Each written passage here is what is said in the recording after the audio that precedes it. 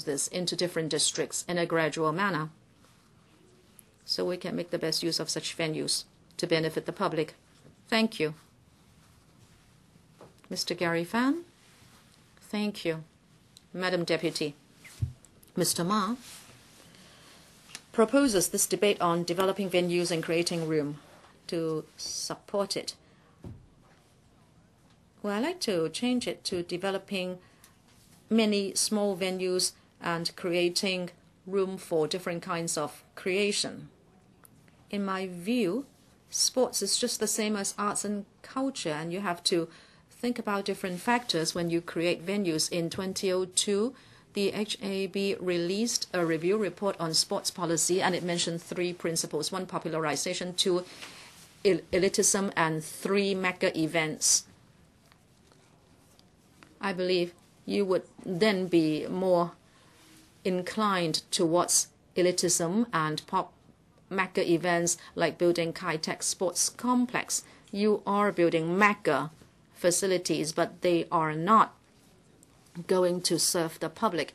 In order to develop Hong Kong sports culture, you need to build more neighborhood sports facilities. Actually, in the year 2000, the then SHA, Mr. Lam Wun Kwong, mentioned another paper saying that there should be 1 sports per person, and I hope you will look back at that paper. Instead of providing mega venues, you should provide numerous smaller facilities in the districts to encourage Hong Kong people to do sports. Number 2, shortage of venues. This is not an excuse for the administration not to develop arts, culture, and sports, because in the Hong Kong PSG, you have not updated the requirement for arts and culture and sports. Let us look at another important paper, 2030 Plus. It is said that we need 4,800 hectares of land, but then you do not exactly mention arts and recreation. And also, if you look at resources devoted for sports, community sports already took up over 80%, which is not a small percentage. But I believe you need more data in order to improve the planning standards for arts and recreation facilities. That is mentioned by Ms. Tanya CHAN, and that is you should look at people's preference, and you should afresh the study of leisure habits and recreation preferences, so that you will be assisted in developing community sports, and so your resources would be put to the right choices. A few days ago, the CS4A, Mr. Matthew Cheung, described the Bay Area as a new stage for Hong Kong's performance industry, and he encouraged Hong Kong arts groups to perform in the Bay Area. And it is said that there is a growing demand for venues in Hong Kong, but in the Bay Area, there are many venues for performance and also big audiences in the different cities, and they would be complementary to Hong Kong.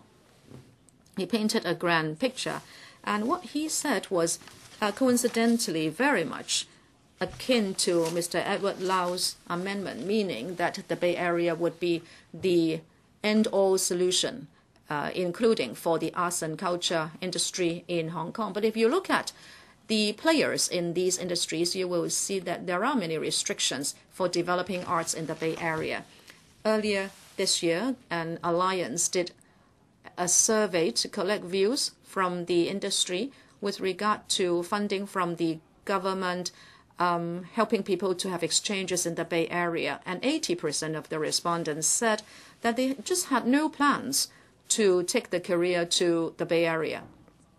Some people said that they were worried that there would be political censorship and that there would be restrictions on editorial and speech freedom. Mr. Cheung might mention cultural exchange in the Bay Area, but he might be just promoting the Bay Area in an all-out effort, but that is not something welcomed by the Hong Kong arts and recreation industry. Talking about censorship, I will take the opportunity to criticize the SAR government. We were talking about the hardware side, meaning venues, which of course would help the development of arts and culture, but let us also look at the software. If you ask the artists and participants in Hong Kong, they would say that a free creative space is important. But let us look at recent years. And government-directed arts and culture, there was censorship in 2016. A Hong Kong group wanted to perform in Tsuen Wan, but the LCSD said that in the pamphlets printed by the LCSD, the National University of Taiwan description was deleted because there was this word national in that name of the university, and then that is censorship. And then in 2017, in the 40th anniversary exhibition of the music office of the LCSD, 2 particular Taiwan newspapers had their names deleted from the newspapers because they mentioned Taiwan. And therefore, these are barriers to the development of arts and culture in Hong Kong, and the Neo-Democrats would like the administration not to interfere into such matters. What we should emphasize is that we should look at promotion of arts and culture and in the community. Of course, the biggest failure in recent years is the Mong Kok pedestrian precinct. You have not managed the area, and the Neo-Democrats are of the view that you should review the management of public space in Hong Kong, and you should write a code for the users. You should allow street performers to continue playing there, and there must be integration with the community. I will reiterate again that you should provide numerous small venues and provide a free space for creativity. So I speak. Thank you. Mr. Siu Ka-chun. Thank you, Madam Deputy. In the beginning, I'll make a declaration of interest. I'm a director of a black box theater company. As a director of a theater company, I would thank Mr. Ma for his original motion. On this motion, I met some small theater groups, or let's say micro theater groups. I showed them the original motion to solicit their views. I thought that the positive wording would be most welcomed by these theater groups. And yet they have expressed dissatisfaction. In the inter-school debate competition, there's a frequent topic of whether Hong Kong is a cultural desert. And Hong Kong has a diversified performances, and with strong international vision, is akin to European and America. We asked the secretaries whether Hong Kong is a cultural desert, they would strongly deny so. But is that the fact? The cultural desert theory is not that Hong Kong lack cultural performances. It's referring to the government have failed to provide the nutrients to preserve our culture. For whether Hong Kong is a cultural desert is whether Hong Kong has the conditions to preserve and develop performing arts. The Hong Kong performing arts will not require proactive promotion by the government. The private sector indeed is private enough. Like Mr. Hu Xi said, how to become a good leader. He frequently said, as the best type of leaders, it should pretend to be ignorant and pretend to be competent and adopt the competence of the public. And those who pretend to be capable or intelligent are simply not the way of the leader. In terms of arts and cultural development, government should not make so many gestures to deal with a few core issues. First will be the problem of venues. The second is political censorship.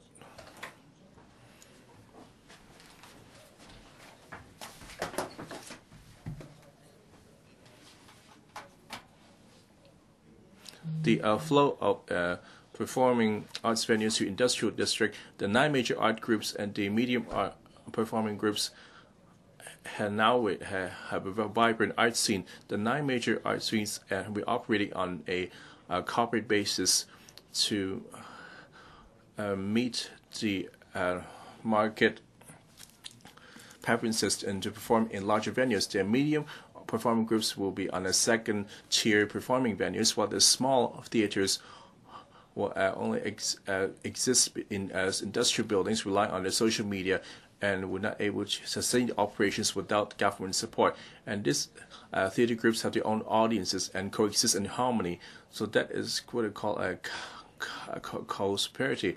However, with the ineffective venue policy and unreasonable governance, they will lead to imbalance and led to vicious competition among different theater groups to secure venues and audiences. The different art groups have tension amidst them. The revitalizing industrial building scheme launched by the government, the intent was to promote arts development and the growth of creative industries. And what does the hidden agenda episode told us? So it's been in operation since 2009 in Kwun Chong, was being crowned as the best performing venues, and yet been subject to raids and various administration sanctions by the administration, including performers being denied visa to Hong Kong. And in a particular, so it closed down after performing its last concert. The history of the hidden agenda demonstrated the history of the venue performing history in Hong Kong. This is a neoliberalism policy in force that everything could be done for profit and as well as for the sake of maintaining the high land premium policy. And the administration have a stringent control of the industrial building despite concessions for the performing groups. And which should be the industrial and commercial use, and due to fire safety concerns, they allow the performing groups to attract audiences, and would need to require them to move their performances to proper venues. So allow the smaller venues will be the seedlings of the future art scene and be regarded as unwelcome. Behind this will be the bureaucracy red tape on the sake of safety. And the LCSD has 16 public venues with 70% of the applications are denied. Despite sufficient subsidy, they were not able to get a time slot. And for the priority for the new theater groups meant to assist in these new theater groups to reduce their entry barrier. However, the experienced art groups can only change their names to hire the under a new name.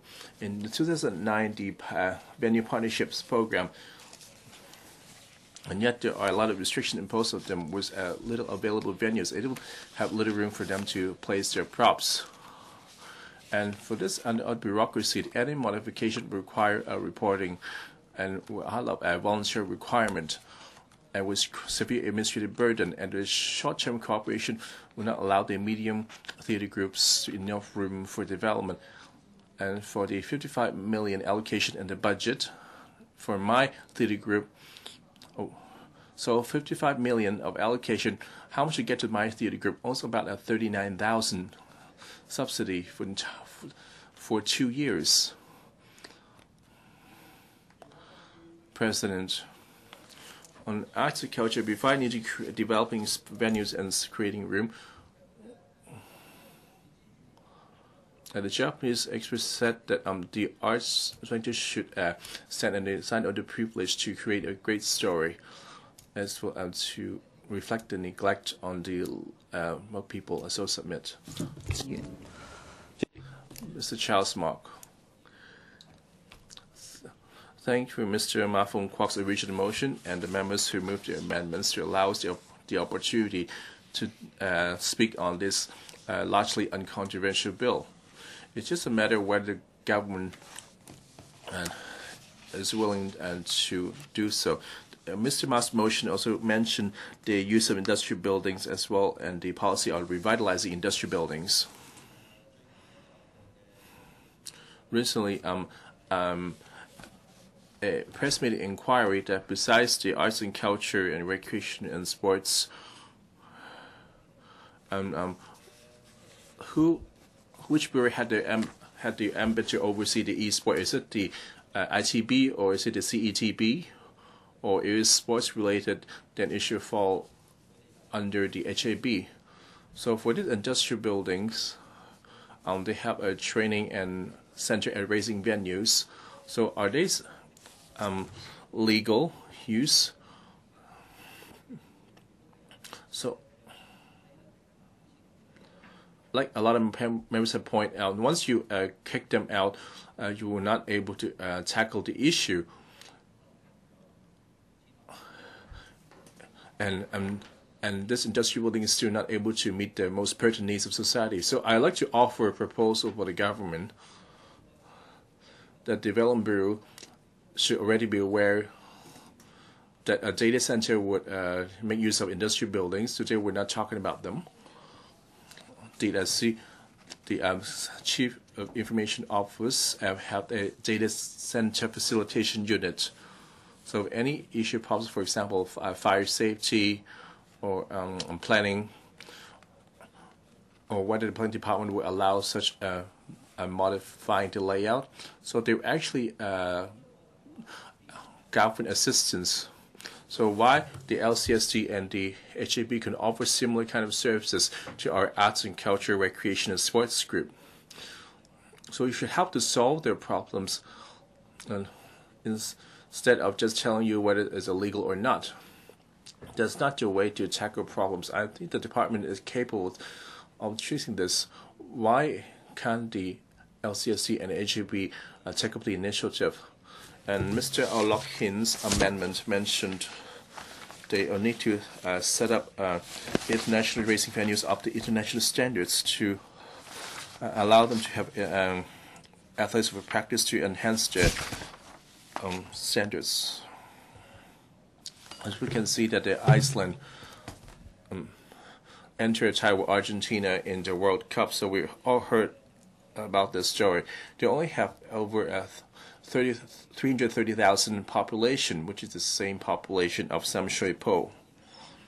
And back in 2010, so when it's the ranking in FIFA over 100, and now they are on number 22. So it's just the population of the Samshui-po. Of course, you can say that the Iceland others are big of stronger build. So from 2000 till now, they have built 15 football houses and 20 proper soccer pitch and 100 smaller scale venues. They're all public run so that citizens have enough venues. Besides the venues, like the innovation technology, we need to groom the talent as well. Over this dozen years or so, they've been training soccer coaches, over 180 FIFA Grade A coaches, over 200 FIFA UFA charges. So for every 600 people, there will be a European Cup grade coaches. So you can tell us that how far we are from entering the World Cup finals. Do we have the determination, the talent, and the hardware? We're not asking to squeeze all these into the Samshui-po, but at least for the whole of Hong Kong, can we have over a dozen less both indoor and outdoor soccer pitches for open to the public, instead of having so many restrictions on hiring these venues?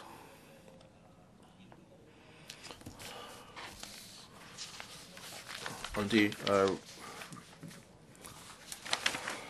a review of the booking procedure for recreation sports facilities, the venue touting activities have been criticized for years, and the LCSC will continue to revamp the booking system.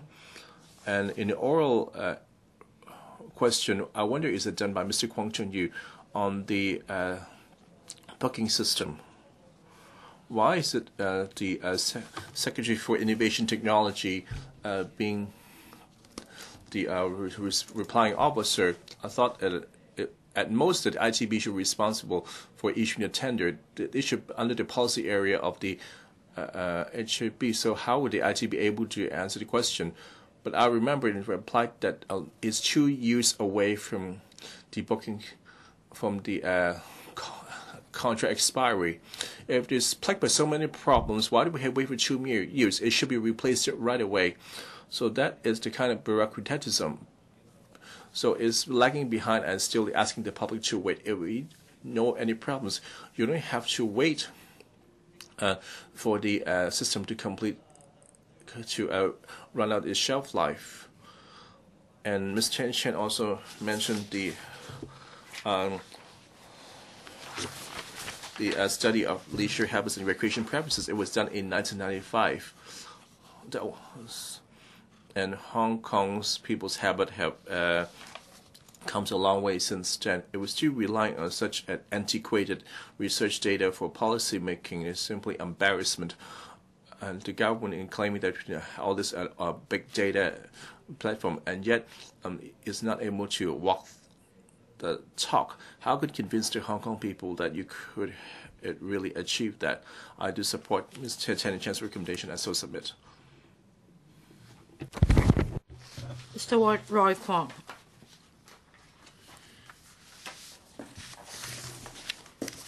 Thank you, Madam Deputy. First of all, I thank Mr. Ma Fung-kwok for moving this motion. This motion is on developing venues and creating room for local culture, arts, recreation and sports development, because this is actually missing in Hong Kong. Well, I think Secretary would have heard that over the past 6 months, I myself, together with some cultural organizations and my team, have been trying our best to look for venues.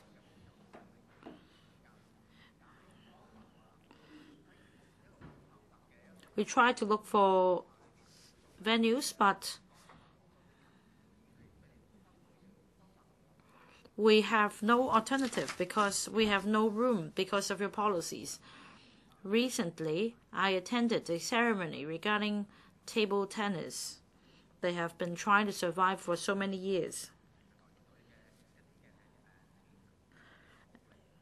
And there are a lot of young people joining their organization. However, they encounter difficulties because they have been driven away from industrial buildings. And as long as they take up the space in an industrial building, very soon they will be driven away again.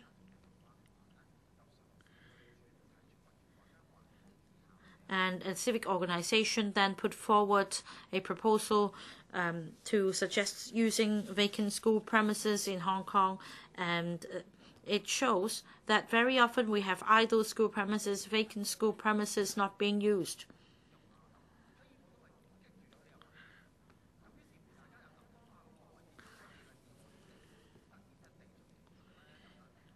So how can we make good use of our land?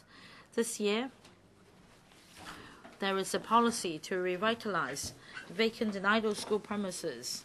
And first of all, I thank the colleagues in the Development Bureau. I visited some of the premises, and as I mentioned in my previous speeches, there is actually a site in Wan Chai in such a built-up area. We have such a space, which is also the inspiration of the novel written by Ngai Hong, and then in fact in civic organization occupied the space, and then they moved out, and because of the slope, the space is very difficult for users. So is it possible to make use of the fund as mentioned in the budget to revitalize the place? In Taiwan, we have different zones, but in Hong Kong, we do not have a cultural zone for the creative industries. But in fact, we do have the gems, the diamond in the rough. And I emphasize that, of course, using vacant school premises is not the ideal solution. But when we're running out of space, we need to come up with solutions. And Mr. Lau Kwong-wah, Secretary, I believe that if a civic organization would like to have a meeting with you to discuss the relevant matter, you wouldn't say no, because we have been trying our very best for a long time. Is there a way to finally make it happen? And that is to make use of such spaces, because we used to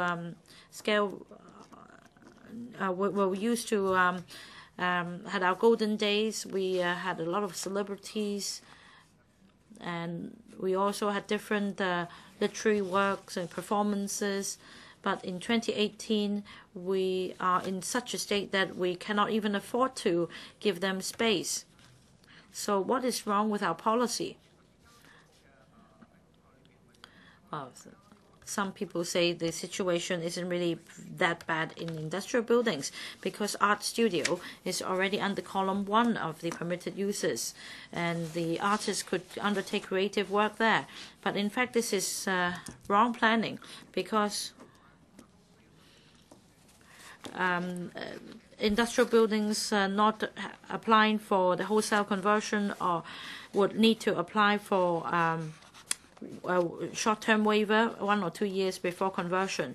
But the threshold is so high that over the past 3 years we saw only 1 application, and not even 1 is successful. And according to the electrical paper, the Lands Department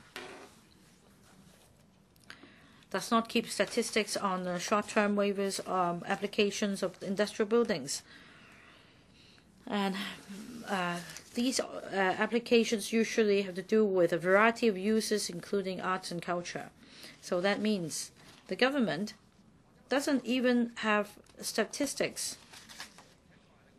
on the use of industrial buildings. And this is really a deterrence, because for 1,200 square meters, if the charge is not waived, then it amounts to 780,000. So it's really not palatable. The problem we face now is that, according to the Hong Kong PSG, there is a question on whether an arts and performance venue should exist would depend on the Home Affairs Bureau's assessment. I'd like to appeal to Mr. Lau Kwong-wah that we should make it happen. And we're just 1 step away from it. We have this fund for revitalizing vacant school premises. We hope to create the first space for artists and performers who have not been able to find space for them to undertake creative work inside. We need to make much effort, and we need the cooperation of different parties. The Development Bureau helped us during a number of visits. We checked out a number of vacant school premises. We understand that each site takes effort. We believe that if the government is committed, this could very well happen this year. I hope that the government would step up its efforts. I so submit. Ms. Alice Mack, Madam Deputy, in recent years, public policy discussion would always focus on land. Everything has to do with land. And if we're short of land, we can just sit on our hands. It's just like the only focus that we have, because land shortage is an inherent problem of Hong Kong. As we learn in school, we have a hilly terrain with limited land in Hong Kong. But is it really the excuse for the policy bureau chief to suggest that everything has to do with land problem? Well, the focus of today's motion is culture, arts, recreation, and sports. And I'd like to give this example today. That is dragon dance as a kind of sport. I think this shows 2 issues. I see the Secretary for Development is here. The first problem is land. The second problem is policy. And the Secretary for Home Affairs is here as well. For lion dance and dragon dance, Well, usually we see such activities taking place when we have ceremonies in villages, opening ceremonies of shops. And for example, Tai Hang Dragon Dance is really a cultural heritage activity. But apart from these occasions, this sport is also something that we can excel in the global arena. In April 2016, the government published the first UNESCO checklist, and lion dance and dragon dance have been listed, have been put on the list. It shows that the sport is acknowledged worldwide in terms of its value. And dragon dance and lion dance, as far as that is concerned, we do excel. We have a team in Hong Kong on a number of occasions. They have taken part in international competitions. And in 2007 and 2009, they won the Asian Indoor Games. And the government also issued an appreciation letter to commend the team.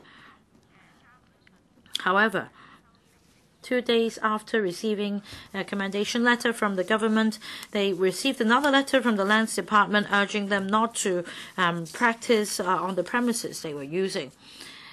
So we do have sports in which we perform quite well, but they have been neglected by the government. On many occasions, we see lion dance teams having to practice under the flyover or in the narrow pathways in villages or on roadsides because of lack of space. Very often they would be driven away as well. Like I said, right after receiving a commendation letter from the government, the team that would then received a letter from the Lands Department about causing obstruction in a public place. Why can't we find suitable space for them for the purpose of training? Well, the lion dance team once tried to hire a venue from the LCSD without success because it is said that that equipment would damage the flooring of the venue. In the past, at the Special Finance Committee meeting, I asked the government what measure there is to help lion dance teams to find suitable practice venues. The answer is that there is a dedicated venue for the lion and dragon dance organization to practice. As for individual organizations, based on their individual needs, they can hire venues from the LCSD for the purpose of practice. So does it mean that only the proper delegation would be looked after by the government, whereas for civic associations and clubs, they would need to survive on their own? Apart from venues, lion and dragon dance sports have all along been the subject of discrimination. According to them, before a performance, they would need to apply for a permit or license from the police because according to the Summary Offence Ordinance, any individual or organization that takes part in or organizes a lion or dragon dance must apply for a permit or else it would be a breach of the law. So that means a license or a permit would be required. Because of this historical reason, lion and dragon dance is also discriminated against as far as our policy is concerned. How should we help develop the sport? Several years ago, the Home Affairs Bureau created the post of a sports commissioner. So what does this sports commissioner do? Does he only help the Hong Kong delegates in international competitions? What about others? Don't they deserve support? I hope the government would actively respond to the issues I raised and review the policy so that a proper support can be given to promote the development of lion and dragon dance. And in particular, Home Affairs Bureau in charge of this purview should provide more support to lion and dragon dance teams, for example, matching venues and helping these teams in hiring vacant school premises. And on behalf of these organizations, the Bureau can liaise with the Security Bureau on reviewing the licensing arrangement or even scrapping the whole licensing arrangement so that this type of sport can really develop and excel in the community without facing discrimination. I so submit. Mr. Raymond Chen. Mr. Ma Fung-kwok proposes developing venues and creating room to support the development of local culture, arts, recreation, and sports. I'd like to focus my attention on the lack of performing venues for Hong Kong. Is the Hong Kong government in support of this development? We have the Hong Kong Coliseum in Hong Kong, which is the largest venue. If 4 sides are opened, there is a capacity of 13,000. But we have to bear in mind that the Hong Kong Coliseum was built in 1993. 35 years on, we have not any new venue that is provided by the government. We have the Hong Kong Stadium rebuilt in 1994 with a capacity of 40,000. The government intended that the concerts be held at Hong Kong Coliseum, but it was stopped because of the noise disturbance. There were a number of singers that had small-scale concerts. The LCSD devoted millions and millions of dollars to improve the sound system. I think it was in 2007, Sam Hui had the concert there, and no more thereafter. I attended the concerts at Coliseum. I saw Zhang Qinghin's concert. In May, I saw Gigi Leung. It was packed to the gills.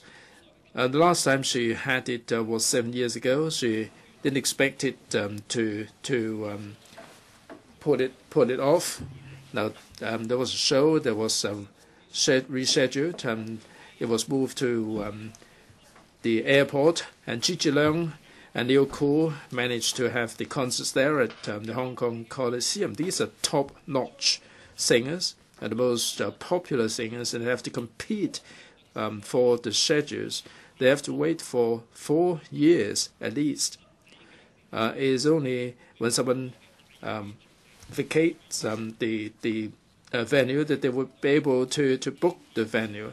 There is a shortage of venues. The government is committed to supporting the performing venues. The WKCD has set aside a piece of land for large-scale performances. But I'm sure that you know how the story unfolds.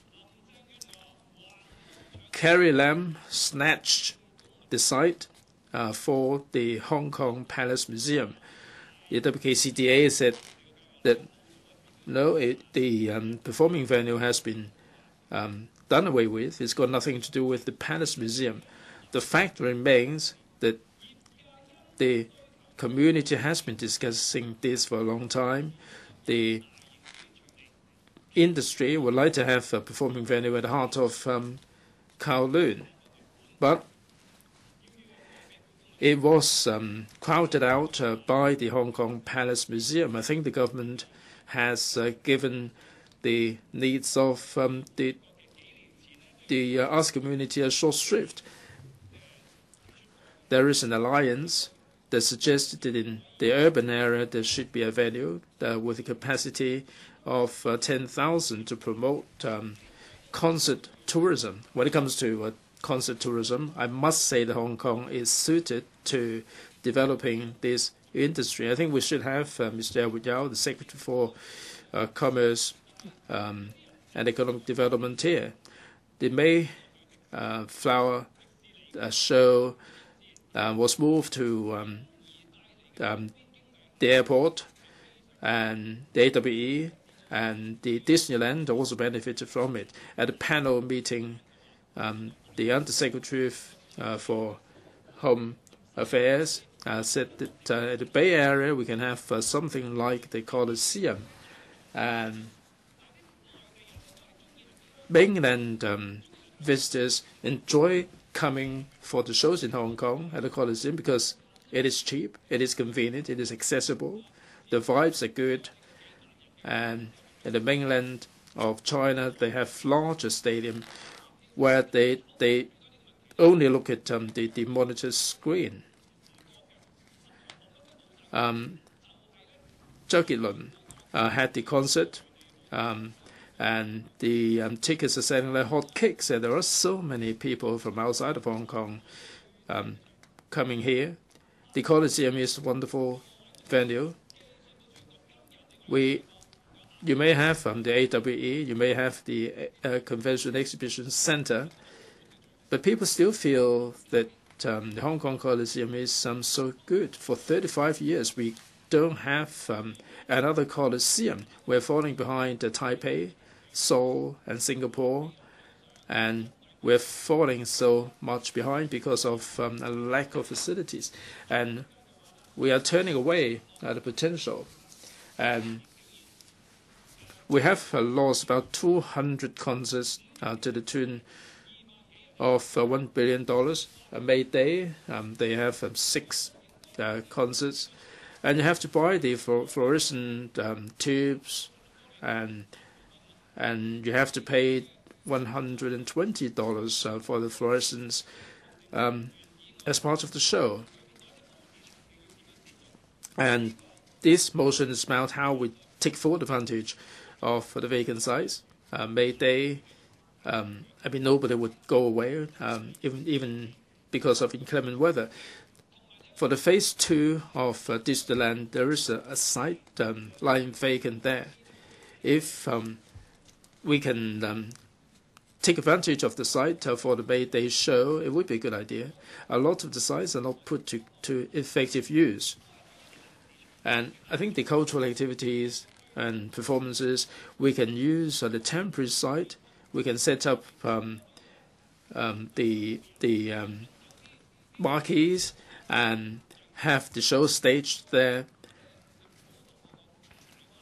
Please do not talk about the Bay Area in future. At the moment, we don't even have the venues in Hong Kong for the performances to be staged here. I hope that this will be of concern to the government. Mr. Jeffrey Lam, the World Cup has lured tens of thousands, hundreds of thousands of visitors to Moscow, and soccer fans can tune in to these events on TV. The Moscow's image has been spruced up, and this is also bringing benefits to the economy. Hong Kong is an international city. I think we ought to organize more mega events to bring about more impetus to our economy. But Hong Kong has a scarcity of land. It's not as if Hong Kong doesn't have land, but we do face many constraints. Some said that the land should be taken advantage of for PRH. And at this rate of development, and given the mindset, the art and culture and sporting sectors would face tremendous difficulties. Hong Kong was labeled as a cultural desert, and we said that there is a lack of venues for sports. We do want Hong Kong to become a livable city. Of course, the development of the economy would give people a decent life and give people decent work, but at the same time we have to improve the quality of life. We need somewhere to live, to work, and to enjoy leisure activities. If we want to go to a movie, a concert, if we want to play some board games with our friends, all these would need space. Where is space going to come from? We proposed that reclamation takes place outside of Victoria Harbour. We propose that development should take place at the fringe of the country park, and we propose that the plot ratio be increased, and we propose that we should cooperate with the private sector in developing land. It's easier said than done. There are many dissenting voices, and people are politicizing the issues, and they are trying to obstruct the development and make all these sites, make sure these sites are turned into a PRH. When the Kai Tak Sports Park was here for funding, we all remember the difficulties. When Hong Kong was trying to apply to become the venue for Asian Games, we did have a lot of difficulties. This motion is about developing venues and creating room. When we have venues for exhibitions and sporting events, we do encounter tremendous difficulties. We have to consult, and the land is lying vacant.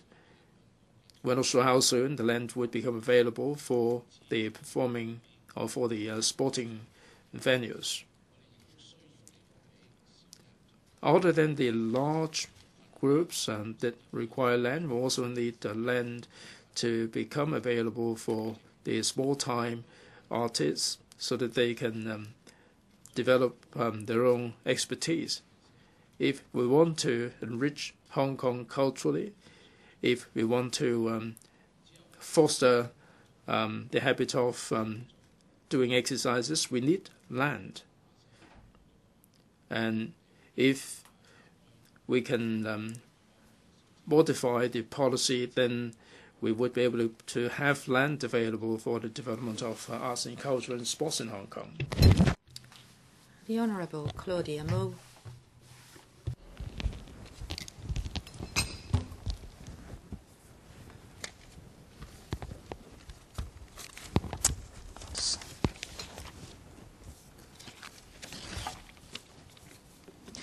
This motion and all the amendments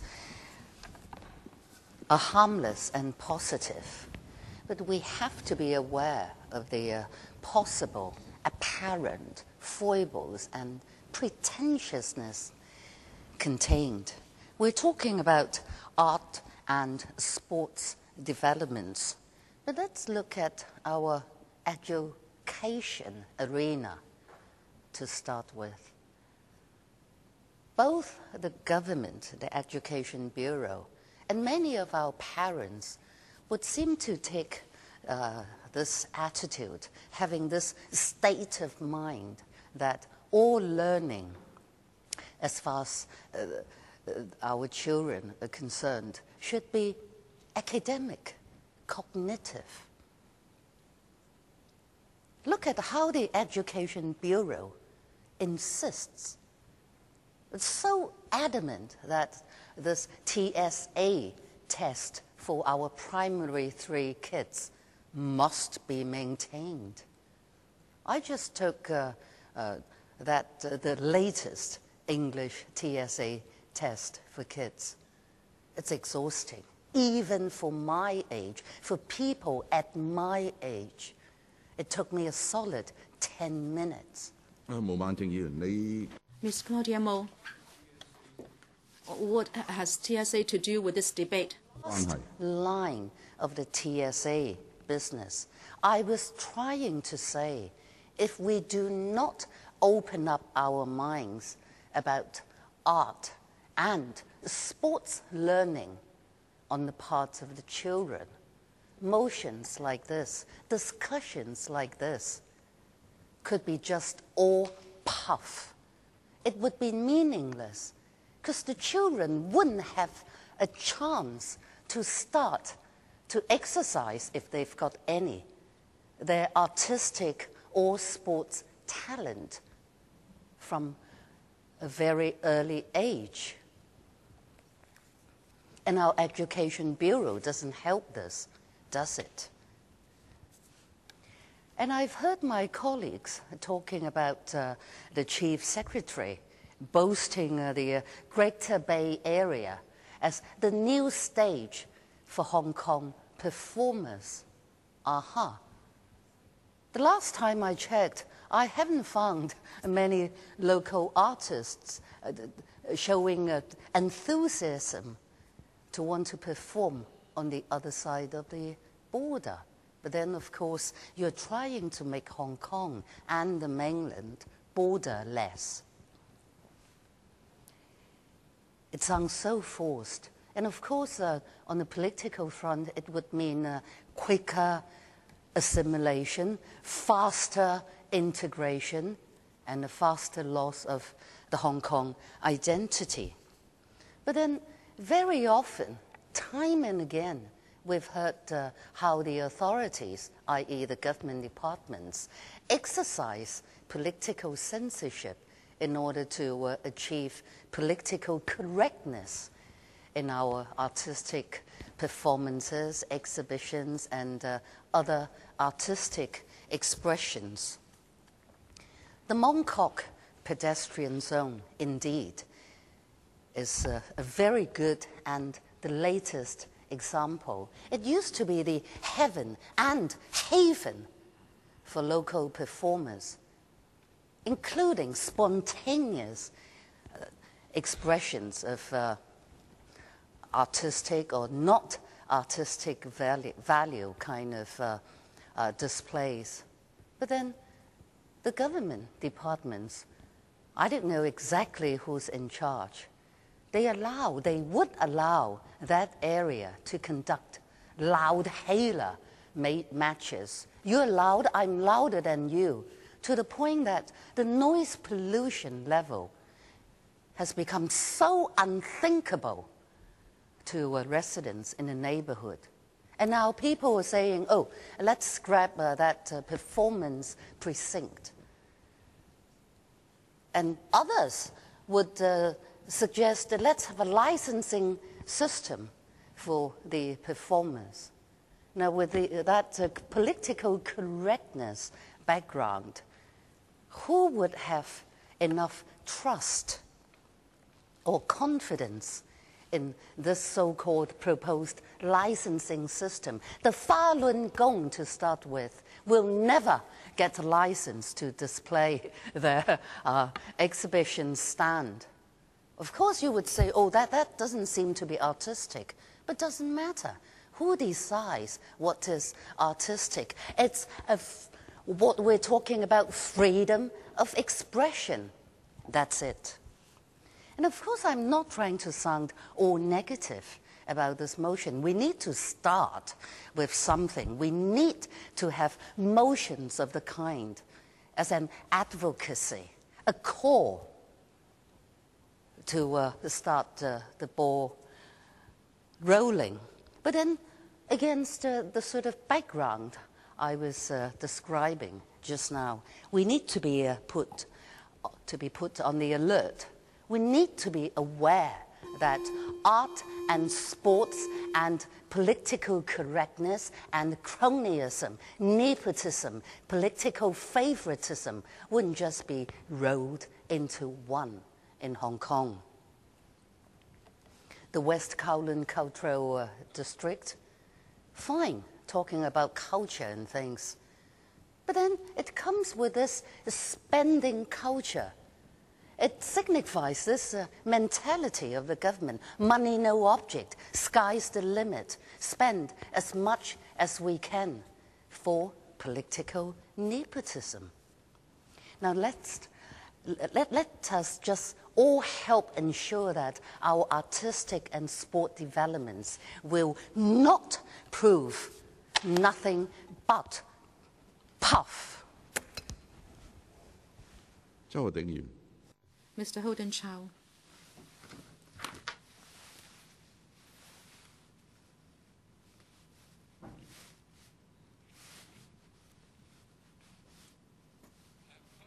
Thank you, President. I'd like to thank Mr. Ma Fung-kwok for moving this motion on developing venues and creating room to support the development of local culture, arts, recreation, and sports, so that we can have this debate in the Legislative Council. Talking about this, we really need to chase up the administration for results and delivery. Whether at the council here or at the district council level, we can see that many projects left behind by the municipal councils have been hanging in the air and have not been realized. I can see that this term of government is doing some kind of work, but I can cite some examples.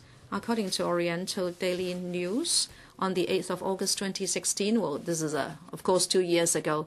At that time, the calculations done by the Daily was that there were 52 cultural and arts projects which have not been delivered. Many of those were left behind by the municipal councils. Recently, at the council here, Mr. Gary Chan and myself showed concern towards Area 6 of Tai Po, where there is an open space. We welcome the fact that some arrangements have been made and it has been supported by the Legislative Council. But we hope that the administration will know that apart from delivering on Area 6, you should also be aware of Area 33 of Tai Po, which was supposed to be turned into a soccer and rugby pitch with artificial turf. I hope you will quicken your space in delivering that project.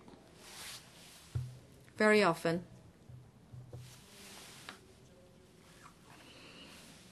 projects left behind by the municipal councils are already receiving attention, but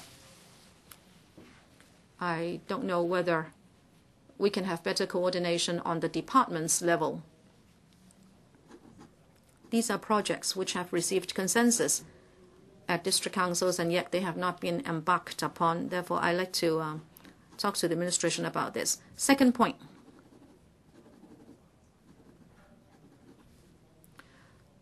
Sports development in Hong Kong and how that relates to venues.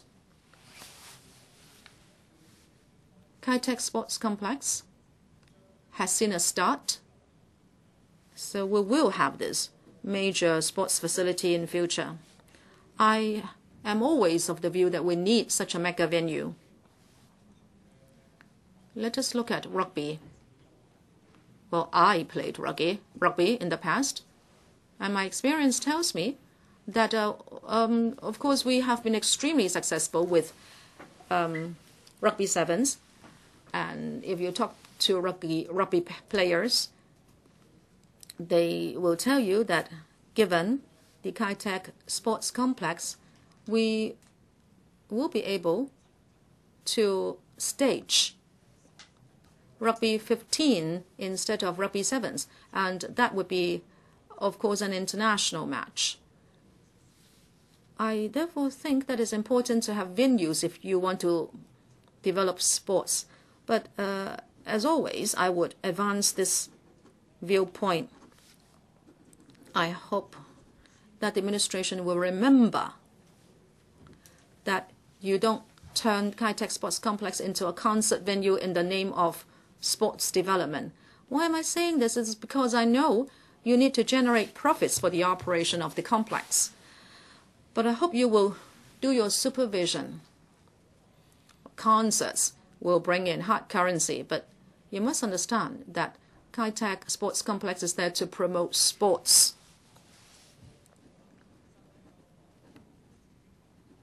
Some sports may just be at the incubation stage in Hong Kong, and you might need to spend money on cultivating them, and Kai Tak Sports Complex would be the way to do it. Therefore, I hope it will not be used for concerts most of the time and for you to forget the original intent of having Kai Tak Sports Complex, which is to promote sports. Last point, President. Vacant school premises and using them for recreation. We've heard that the ethnic minorities would like to look for venues for gathering and for cultural activities, and it has been difficult for them to identify such venues. In the new territories, there are many ethnic minorities living there. If the government and schools can cooperate and open up schools on holidays and after school hours, so ethnic minorities can have a venue for cultural activities. This will allow them to have some space to use. I think this is something you should think about. I'd like to again ask the administration to think about this proposal. So I speak. Thank you. Dr. Chen Chong-tai. Before I begin my speech, I'd make a declaration of interest. In the upcoming book fair, I will publish a book on sports research. The study on athletes and Hong Kong's identity. So I will probably refer to some passages in the book. So become an athlete in Hong Kong. Today's motion, we can dissect in different directions and come up with different policy proposals. What if for different political parties and organizations would devote their own effort, however, to understand thoroughly the challenges faced by the athletes, including their own entire lifespan as an athlete, as well as the ups and downs in their sports career, we have to take it from the academic point of view.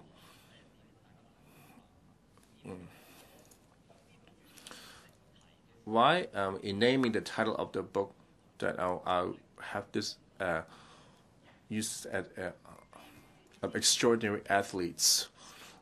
So there are indeed outstanding athletes, and in our interviewees have won international accolades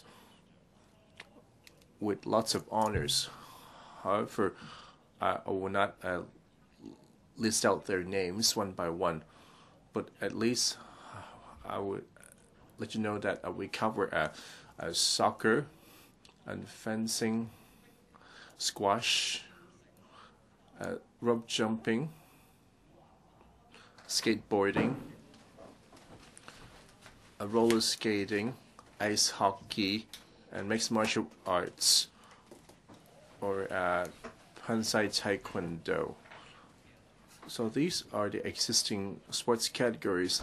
However, when talking about developing venues and creating room to support sports, we only consider the large-scale sports venues. So for the room, we talk about physical space. In my study, I point out that the space they need is more beyond the physical, or they will need a space for survival and cultural space. Despite being so outstanding, so from our lifestyle they were regarded as out of the mainstream. It might not sound as nice in English. They will be labeled as deviant. They're probably not doing too well academically. However, they're not able to finish their college studies, or they may not be able to get a regular line of work from a 9-to-5 positions. Despite their persistence, even their civil servants need to get up at 4:45 in the morning to practice for the marathon. So this is the lifestyle of a Hong Kong athlete, and this is a strange phenomenon in Hong Kong society. To become an outstanding athlete, do have to act as a deviant in Hong Kong. Their lifestyle is probably not recommended by the parents. So learning sport in order to bolster their resume is so, and their cultural identities. A lot of the members mentioned that the government should support and foster the local culture and art sector. So it seems that the government has the opposite of the Midas touch.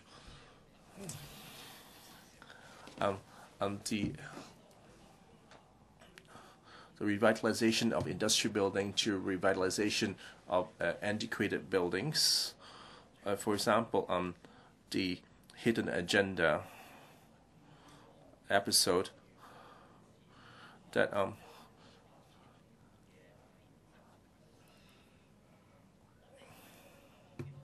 it's not talking about that how much money we put on the venue, the equivalent of government supporting the cultural development. That's a distorted concept. In the past 3 decades, why the cultural scene turned to a corner? So you have either can go to a city hall. On the other hand, we also have the arts at a civilian level. For the past decade or so, we mixed up culture as being like highbrow culture. For example, go get some culture, we'll go visit a museum or major sport events or foreign band shows.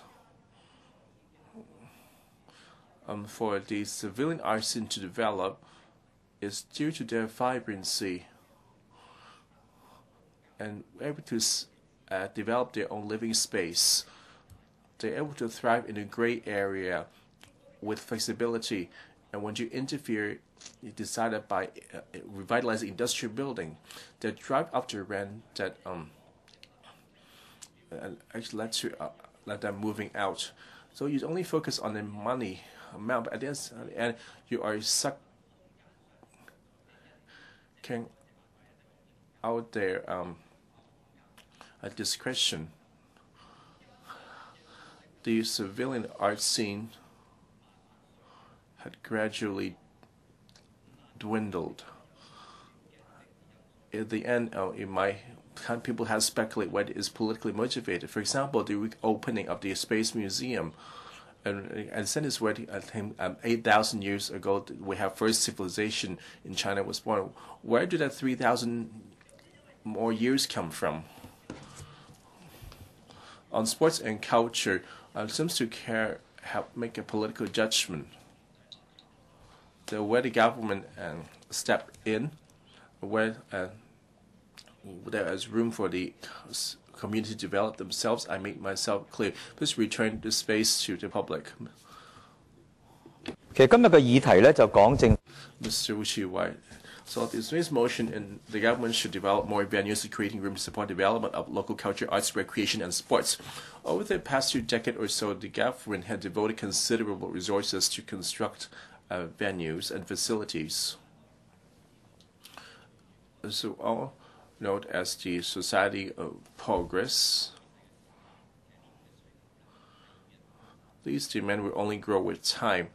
For example, there a great demand for soccer pitches that will not be fully addressed. There will also be huge demand for a basketball court, and we're not able to fully address the demand, especially the rush hour. And during the non-peak periods, and you can see a lot of empty slots. And so they have a policy in place to enhance the usage. For example, allowing the free hiring by organizations. Despite having so many venues, we still have a problem of shortage. That the overall atmosphere is too weak in Hong Kong. I wonder if government have undertaken any study to understand the cause of this problem. When we're teenagers, there are even a more severe shortage of venues, whether for soccer and basketball. So we usually just tag along or join other people's game, but the vibe was good, even though with a severe shortage and most of the venues the usage is maximized. So even at noon during daytime when it was the hottest, that there's still people playing on the soccer field. However, we don't see this nowadays. For the 2 decades, we're encouraging people to hide on indoor sport venues to enjoy the aircon. I wouldn't say that having aircon is wrong since we're moving forward. So a lot of the sport players couldn't stand it anymore and decided that sunlight exposure is too hazardous. and yet playing sports is only meaningful if you do it under the sun. 咁差呢，我有兩個觀察。 So why we have such a weak sporting atmosphere? I think the government, either intentionally or not, that they shift the sport participation into something more formal and regulated and under close monitoring. Doing sports, which is something very natural and spontaneous, and now they require the booking of venues, is in fact the vibe as well. So shouldn't we go back to the old days where people could just join in the other people's game anytime, unlike nowadays that people engage in venue scout touting activities or people queuing up for venue bookings. So school venues could be one of the potential source of venues. For back in the days, the school play basketball court and the soccer pitches are shared with the housing estate and could be available for public use after school hours. So during school hours, they'll be reserved for schools. So, but after school, they'll become a sports facilities for the housing estate. But nowadays, we have the maintenance and the insurance and the management and safety issues in relation of using school premises, especially since the SHA considered venue is the key to improving our sporting atmosphere. How we tap into this kind of resources? Couldn't we talk to the schools? And if you open up facilities after schools, the HAB may responsible for the maintenance and repairs or bearing brunt under responsibility. That's the one way of using our limited facilities. In terms of facility management, recently our ward officers hope to apply for venues to broadcast World Cup matches. However, the application guide is complicated. So if an organization is willing to hold soccer watching events in the community level, so that we don't have to stay at home. So watching sport matches, the atmosphere is the key. Otherwise, it would just become some sort of sport being regulated, that there's no way that it will thrive. The same thing happened to arts and culture. In the past, we have done a lot of street performances, which was much simpler. But now, everywhere you can be subject to a lot of constraints. So let's talk about the pedestrian precincts. Even for the LCST venues, would able to freely allow people to perform performances in the park without a booking venue where people would congregate to watch the performances. So while venue is a problem,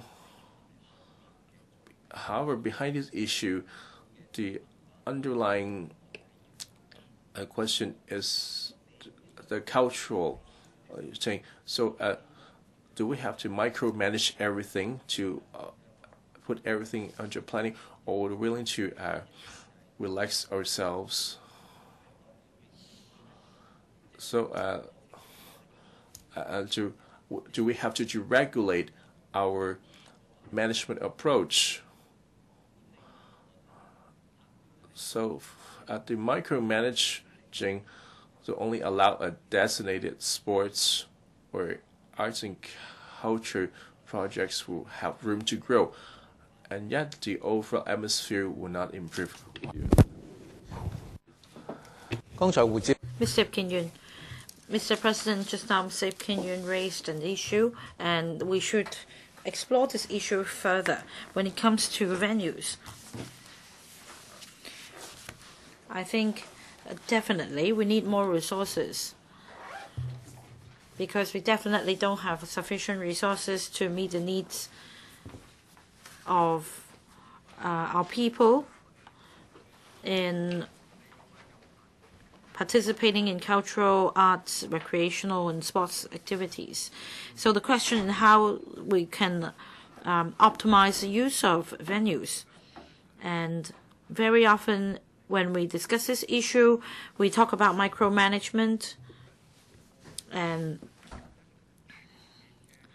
therefore Mr. Wu Chi-wai was talking about overly extensive management or micromanagement, and whether it's possible for us to have some liberty over this matter. But of course, it comes with risk. If you relax the regulation, what happens if something goes wrong? So there is an inclination of overmanagement or micromanagement in society. But we need to reflect and see if this is the best approach, because it may increase our cost and it may also cause another kind of wastage. For example, because of the cumbersome application procedures and stringent regulations. For example, insurance will have to be taken out.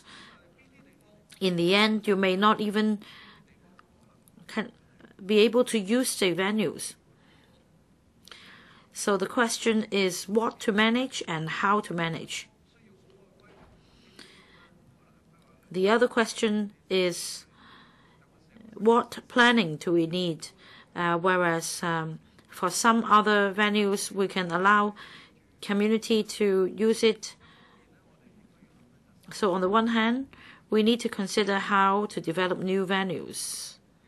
On the other, one important topic for today is how we can make full use of the existing venues so that they don't need to be left idle unnecessarily. We definitely have resource constraints, but we need to tackle the issue of idle but usable premises.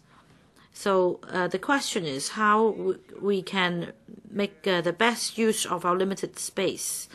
Well, Chairman, as far as this big debate on land supply is concerned, the focus is on housing.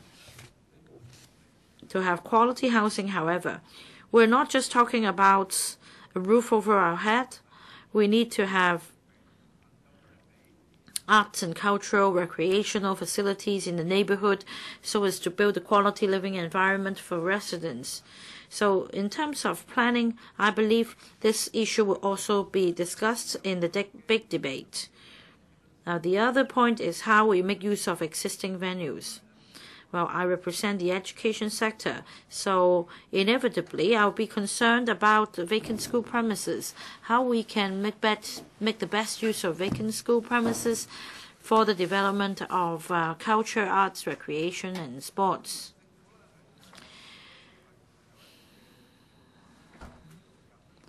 The government has put in place some measures to facilitate the use of facilities by sports associations to promote sports development. However, the result is limited.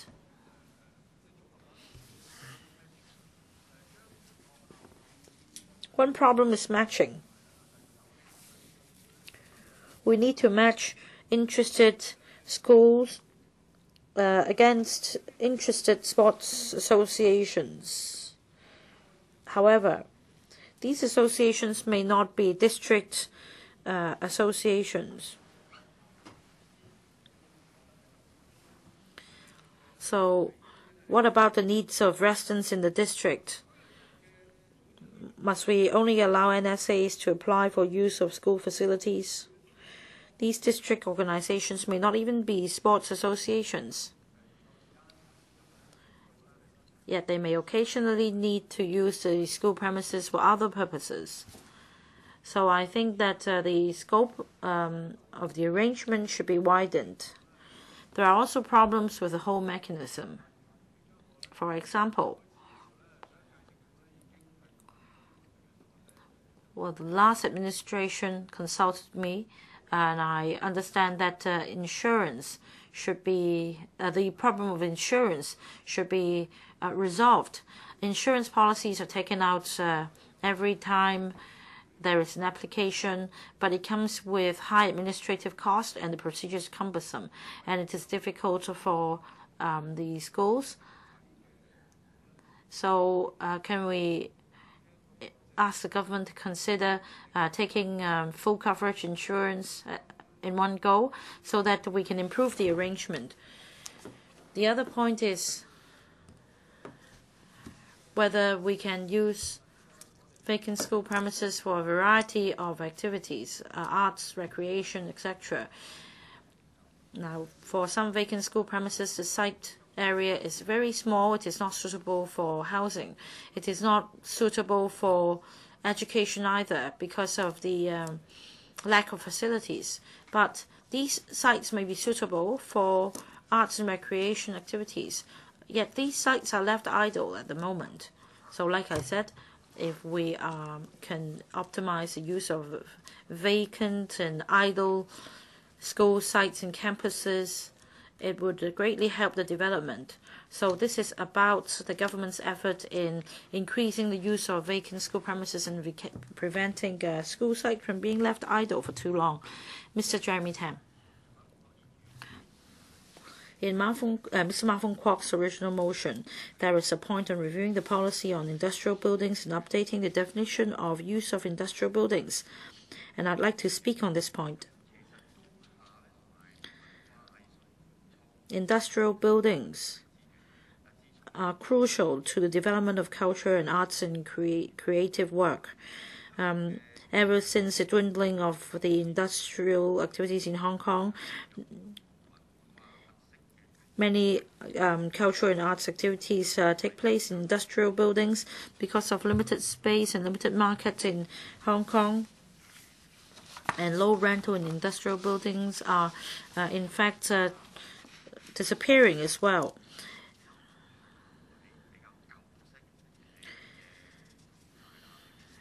Many of these activities in creative industries stay in old-style industrial buildings. According to the TDC's survey on the demand and situation of use of industrial buildings by artists, over 30% of artists undertake creative work in industrial buildings, and they become the dominant users in industrial buildings. For example, Hidden Agenda in the organizer in 2005 assessed that, well, in Kwun Tong alone, there were 500 such bands in industrial buildings, accounting for a quarter of the total number. Many industrial buildings are quite far away from commercial districts or residential neighborhoods. And musical performance very often would bring about nuisance and noise problems to the neighborhood, and such as indie music over the past decade or so, for the production, performance, and exchange of indie music, because of the vibrant activities, an ecology is formed. Thereby, more and more bands moved in, for example, and they are not confined to performers. There are also technicians for repairing musical instruments, etc., such that the whole area becomes a high-value added music industry space. Under the existing legislative framework, arts and culture and creative industries are allowed to use industrial buildings. However, there is no channel for the publication and exchange of ideas, because there is no policy that allows public license to be granted in an industrial building. And first of all, an application will have to be made with the Town Planning Board to amend the column 2 uses, and the short-term waiver will have to be applied with the Lands Department with a hefty annual fee paid for performing artists. Well, no landlord would do so much for a tenant. Although the rent received may be higher, the money goes back to the government. So what is the point of helping the tenants? Now, if we don't go through this procedure, an encumbrance may be added to the tenancy or the lease, such that in the end the landlord would just drive away the tenant. Well, in Kwun Tong, in the example mentioned above, the ban moved a number of times, but at the end of last year, because of failure of meeting requirements, in the end it closed down. And in the early years of the revitalization of industrial buildings policy, there was a blunder. After conversion, these industrial buildings became very valuable, and many consortia then proceeded to mine up industrial buildings, such that there is no more room left for the artists. In fact, those in the art, culture, music industries are those who cannot afford high rent. And with different means of oppression, if they do not tap different sources of income, they cannot afford the rent at all. I therefore have put forward my proposal, and we discussed with the Development Bureau a number of times. Of course, we need to give priority to preventing fire hazards. This is beyond dispute. For the lowest 3 floors of industrial buildings, they can be open for use. You can stipulate that for one of the floors, the main use would be to give performances, and the remaining 2 floors, it can generate. They can have commercial activities to generate income, and they can still fulfill the definition of use of industrial buildings. And very often, the performances take place during weekends or in the evening hours, quite contrary to the normal business hours of industrial buildings. So this will minimize the nuisance cost to the neighborhood. And you can also leverage on the existing transport network without providing extra. So musical performances can really make use of the quiet industrial area in the evening, so that you bring vibrancy and revitalize the industrial buildings and build a nighttime economy for the whole area. In the election manifesto, Carrie Lam has said that she would study the proposal of relaxing the restrictions on the lower floors of industrial buildings so that they can be used by the creative industries without compromising fire safety. Well, I understand that towards the end of the year, the government will be putting forward a proposal, and culture and arts performance is really popular. I hope that the government would heed the views of the community and appreciate their creativity. Otherwise, without policy support, there will not be any legitimate and lawful means to express themselves. Dr. Kwok-fan, President, we have 2 secretaries represented here. And this is a motion raised by Mr. Ma Fung-kwok from the arts and culture sector. Over the past 10 years, I think the disaster was the revitalization of industrial buildings proposed by the then Secretary for Development, Mrs. Carrie Lam.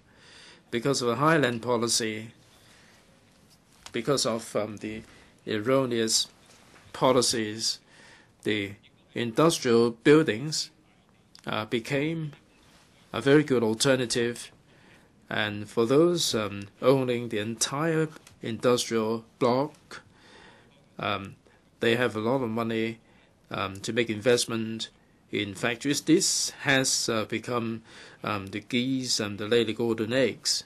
So in Fo-tan, Guntong, Kowloon East, all these industrial buildings have been turned into Grade A buildings. The rent has been on the way up from $10 to $40, $50. There are so many small-time studios, photography studios that are obliterated from these buildings. It's even more interesting for these to be moved by Mr. Ma Fung-kwok. As we all know, Mr. Ma has been sitting on boards that disperse funding, the Film Development Fund, the Arts Council, and so on. Art and culture, to a layman like me, is not something I would understand. Tolstoy said when it was 70s that art is something that enable exchange of emotions, and culture in old days,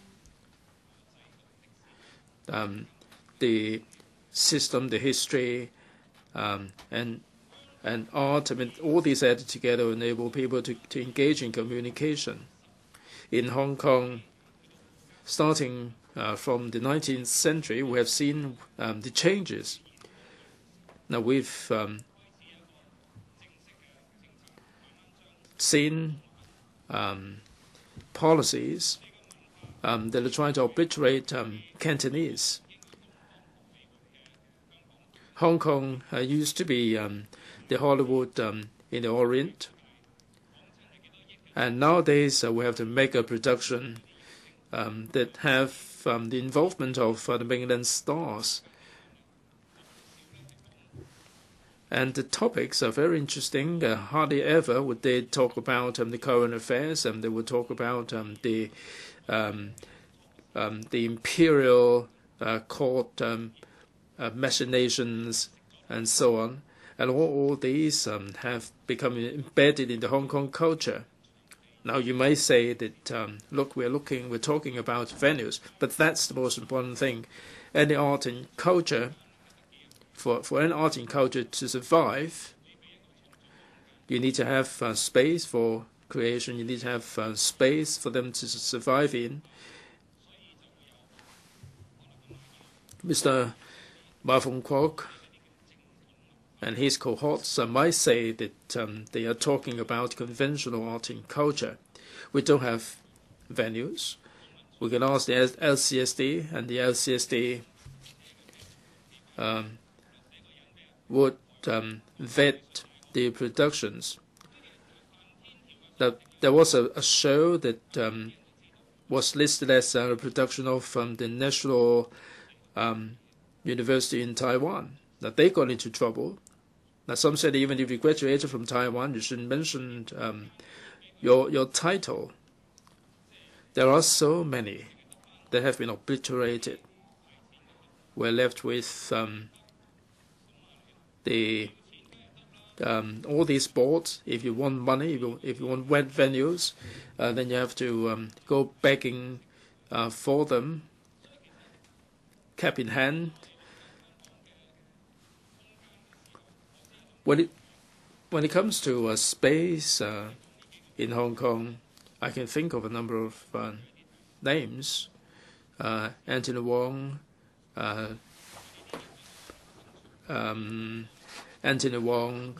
and Denise Ho. They have defied the royal decree, as it were. They're saying something that people don't really want to hear.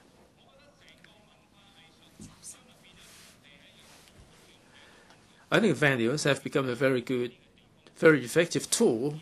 They are using this as a tool to manipulate the availability of the venues. We have the WKCD. It is all these are manipulated in the hands of these few people. If you're not considered politically correct, and you can't imagine to be able to survive here. Mr. Sip is not here. We have the last remaining space, like the schools and the community. They are opening up the schools for cultural activities, and this would subject to layers of vetting. And if you're not politically correct, then you would end up with the same fate. So if you want Hong Kong to have our own culture, then the black hands should steer clear of them. They should be given some room for survival. All they need is some space for survival. They would be able to survive organically. Mr. Felix Chung, President. Now here we are talking about the development of culture, arts, recreation, and sports. Now, a venue would make a world of difference, because without venues, there would be no practice, there would be no training to speak of. The other important ingredient is the atmosphere in society. Now, these would go hand in hand with the development of art, sports, and recreation. The young people may be engaged in ball games and swimming. This is good for health. And in our society, we're all advocating good exercise to maintain our physical well-being. But other than physical well-being, this can become a career. This can become an industry in overseas jurisdictions. If you look at the World Cup, some of these players can fetch millions and millions of dollars in annual pay. So sports don't really have to be just for physical exercise. It can be a lifelong career. But in Hong Kong, the parents would just encourage their kids to dabble in sports, and the ultimate path would be to become a professional before they can keep a family together. There are so many successful athletes or sportsmen, San Lee, Wong Kam Bo, for windsurfing and cycling, respectively, and also Sarah Lee and Ng Yi and Chen Chi-ching for golf and snooker. And they spend their own time to improve themselves to such an extent that they become famous. I'm sure that a lot of them didn't enjoy any government subsidy. They didn't enjoy any government training. Sarah Lee did enjoy some of the training, but not the others. In absence of resources, why is it that Hong Kong can produce world-grade, world-famous athletes? It shows that Hong Kong does have a pool of talents who are committed, who are determined to excel in their sporting careers. So today is not enough for us to merely talk about venues. We have to look at the cultural policy and sports policy holistically. There are many young people who are very creative, but will they survive financially? If they can't survive financially, they will go back to jobs that can sustain them financially. So many young people feel really frustrated about this because it's all about financial well-being. Now, we said that we are relying on finance professional services. It is a very narrow base, and we should have better diversification for young people to be able to excel in their pursuits. I think we have to rely on government policies. How do we promote creative industry and sports and allow them to turn these interests into lifelong career, because then they don't have to worry about their life when they have outlived their sporting career. Can they have further development post sports career? So I hope that the SAR government should consider, other than the availability of venues, the policies regarding culture and sports, so the young people will have an alternative route and pathway for the way forward.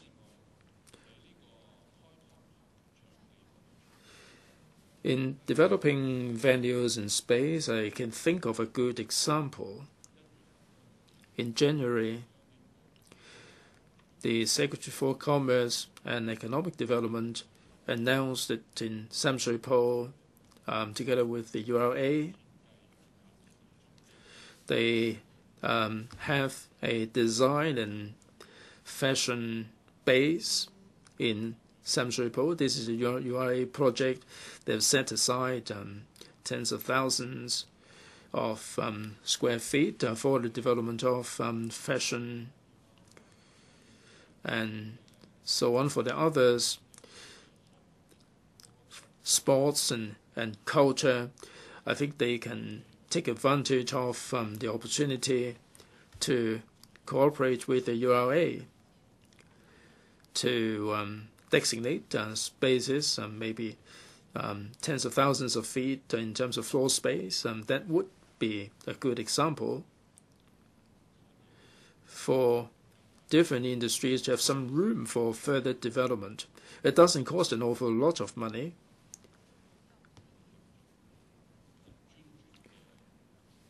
If you can focus on a particular area of development. Thank you. Mr. Junius Ho. I'd like to thank Mr. Ma Fung-kwok for moving the motion to develop venues and creating room to support the development of local culture, arts, creation, and sports. I'm particularly in favor of number 5 of the motion, and that is opening up school facilities for promotion of sports development scheme. At present, we have over 1,000 secondary and primary schools in Hong Kong.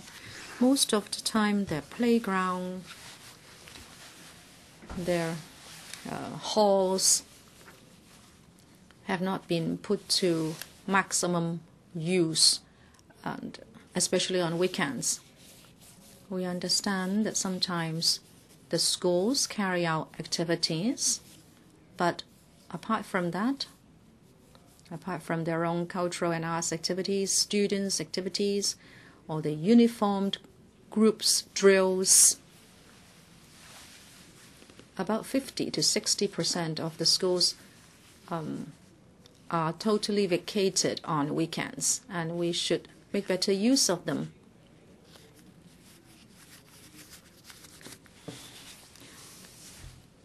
All groups registered under Section 88 of the IRO, or those registered with the HA Bureau, should be allowed to make use of the space.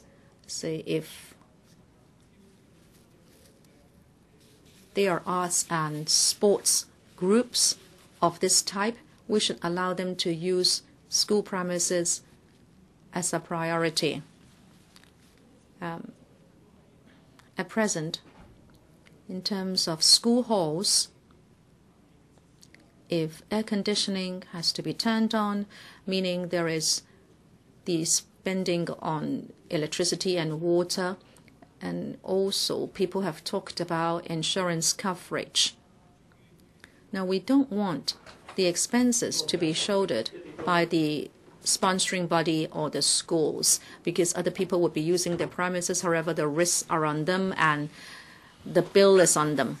It is not fair, but we have different funds under the HAB. I'm sure there are funds that can be applied for in order to allow these eligible groups to use school premises and without asking them to pay I believe the relevant expenditure would be very minor. We, therefore, should make the best use of existing facilities. Now, other people have talked about getting more land and adding to facilities. All that is very good, but it takes time. At this council,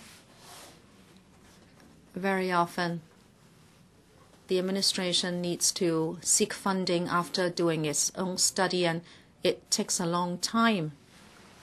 Talking about culture, arts, and sports policies, we have reviewed that many times. And very often, we may have a consensus, but a journey of 1,000 miles has to start with the first step. And if we can put these 1,000 schools to use on weekends, that would be the most practical way to go forward. I, therefore, am in particularly in favor of point 5 in Mr. Ma Fung-kwok's motion, which is very positive. Because compared to other initiatives, this is the easiest one, and we go for the easier ones first. We should do what can be done right away, because we have the policy, we have the resources, and there is not a lot of technical barrier. So, President, just do it. We should not worry too much. Thank you, President. That's all. Does any other member wish to speak? Mr. Paul Chair.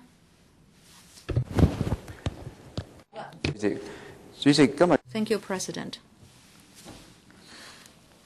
I believe Mr. Ma Fung-kwok's original intent is about venues and creating physical room, and I don't think he is really talking about policies. But if I look at the amendments, many other members also talk about the promotion of arts and sports. Because of time constraint, I'd like to speak on my observations on the original motion. Just now, Dr. K.K. Kwok, as he always is, he will relate all neutral issues to conflict between the mainland and Hong Kong and talk about black hands, and I don't think I need to retort him. Mr. Felix Chung talked about policies. Of course, I can understand we should promote sports. In this motion debate, and I think we need a debate of a broader scale, because given Hong Kong's geographical situation, all these policies and measures are closely linked to another bigger policy, and there may be a conflict with that, and I'm talking about land policy.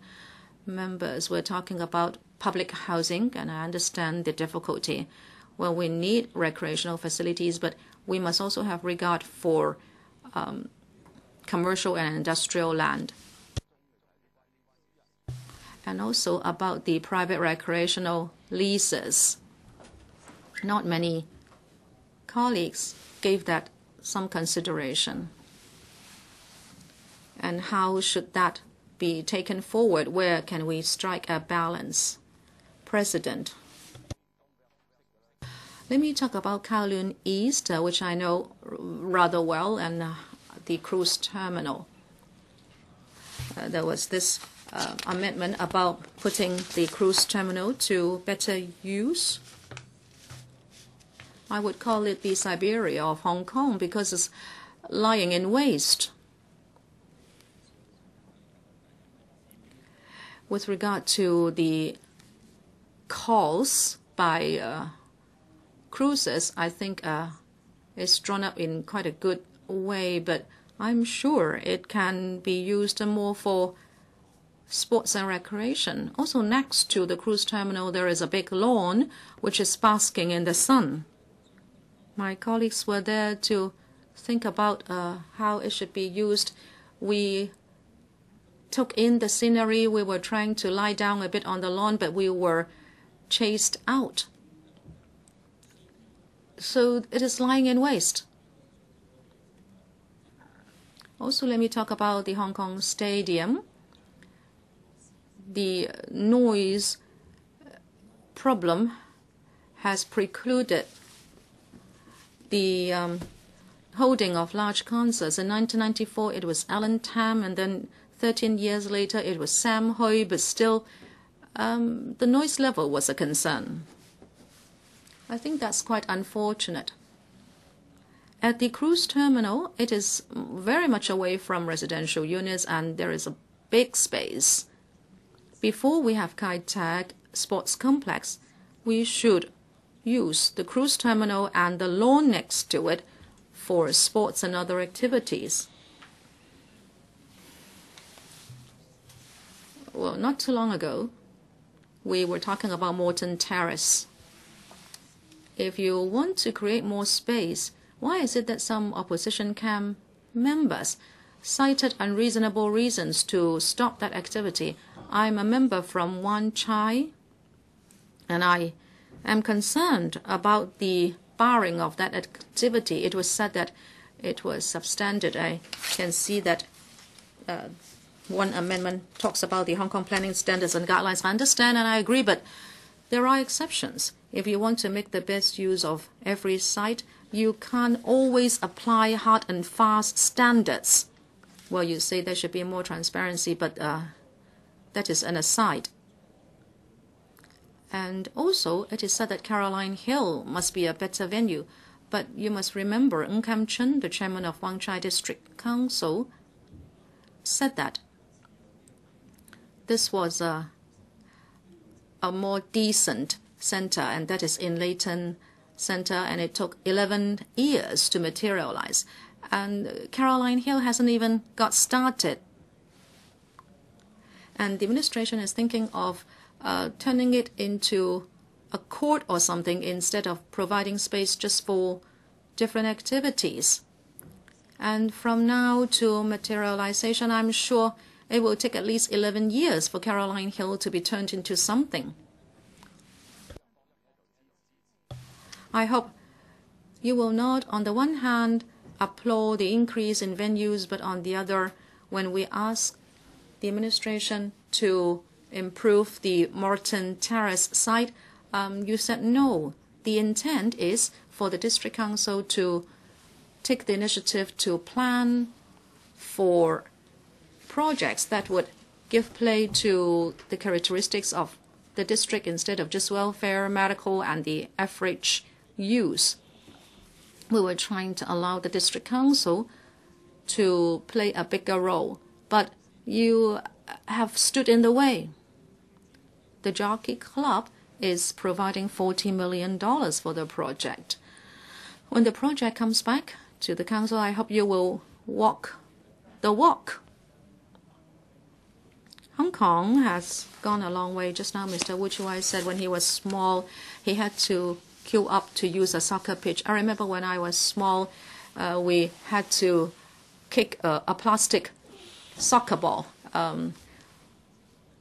crammed into a very small space. But I hope we can do a good job and strike a balance given our geographical situation. Mr. Andrew Hsu. First, thank to Mr. Ma Fung-kwok's original motion on developing venues and creating room to support development of local arts, culture, recreation, and sports. On recreation and sports development, required land to develop the venues will probably preserve, with a better term, for the family golf club.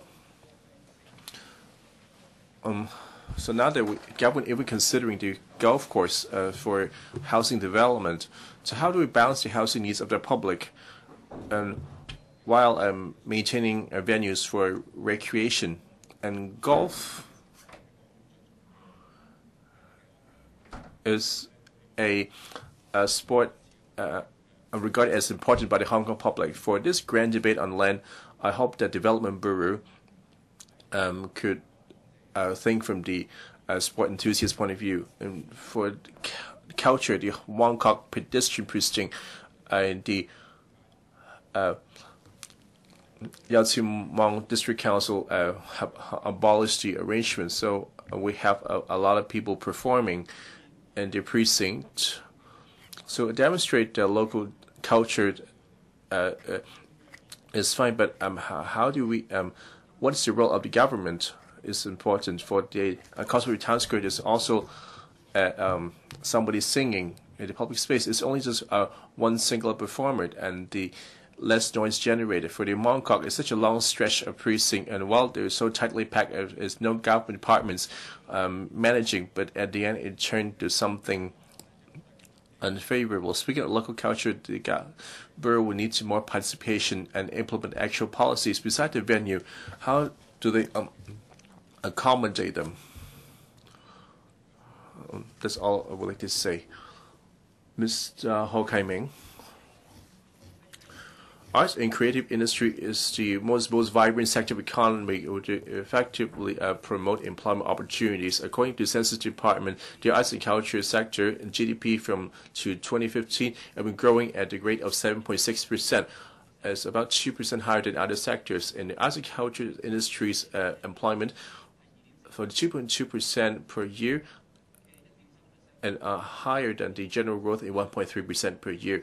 You can see there's a great potential for the sector. According to the Lands Department, in 2020, over 1 million square feet of idle industry food space, and the industrial buildings are at lower rent, and these settings are favorable to arts and culture sector. Since we have such a mismatch of supply and balance, so why don't we take advantage of the industrial space to promote our diversified cultures and hope the departments can re-examine the role of industrial buildings in such a development.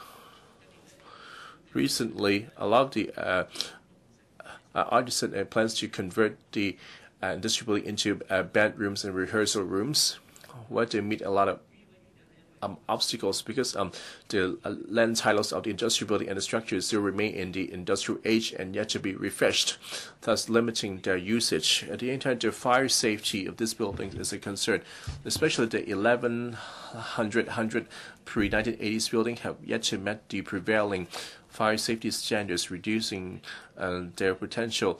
And the revitalization scheme concluded in 2016 have transformed the ecosystem of tenants that allow the arts culture factor is forced to relocate it elsewhere, which have been counterproductive to his aim at reducing their room for survival. If the administration hope to promote cultural and creative industry, first they will need to enhance the living space for them so that they would able to have enough room to unleash their potential. The administration should examine the policy on industrial building as to refresh the definition of industrial use, and which performance and arts industry use would be regarded as every permitted use, so that the without compromising fire safety, these organizations can rent industrial buildings to prepare the groundwork for future development.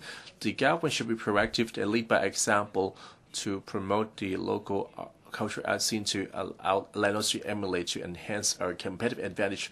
For example, preserving older style government buildings, for example, the Yip On Industrial Building as a Kwai On Industrial Buildings, and attracting musics and handicrafts and fashion as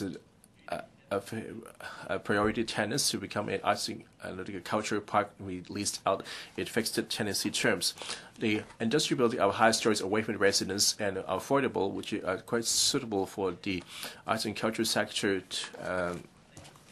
businesses. So the government can consider the suggestion and reducing the obstacles so that the industrial buildings will become an incubators for the creative industries. I so submit. Any other members would like to speak? Mr. Ma Fung-kwok, you may now speak on the amendments. The time limit is 5 minutes. Mr. President, first of all, I thank the 4 members for moving amendments to my motion. I believe that these amendments are in line, in principle, with my original motion in terms of increasing space for the development of local culture, arts, recreation, and sports. They are consistent and I support them. As I mentioned in my opening remarks regarding the facilities provided by the government, at the moment they are not up to standard. And with increasing population, our facilities are lagging behind. So my first suggestion is to build more venues and facilities so as to keep ourselves in line with the relevant standards. The last review of the Hong Kong PSG was 1998. We should consider the demographic changes and different demands in the community and changes in the demand for cultural venues and sports facilities. It is necessary to conduct an analysis on the demand for these facilities before a review. Mr. Lau Kwok-fan mentioned that the procedure for approving applications for using venues and facilities should be expedited. But this doesn't just relate to cultural venues and sports facilities. It also refers to other application procedures. Is really at snail's pace. Very often, an application or funding application will not be floated until 10 years in the pipeline. In terms of using vacant premises and idle sites, well, if the government could heed Mrs Regina IP's suggestion by opening up spaces in public facilities with low usage, such as Kai Tak Cruise Terminal, it would very much be welcome. Mr. Nok-hin again suggests that the procedure should be expedited. It is also consistent with my original motion. Ms. Tanya CHAN suggests that the government should expeditiously construct the outstanding facilities in the remaining batch 3 cultural facilities. But again, there should be no frill facilities, there should be no delay, and the quality should not be compromised. So again, her suggestion is in line with my thoughts, and I agree with her regarding batch 3 facilities.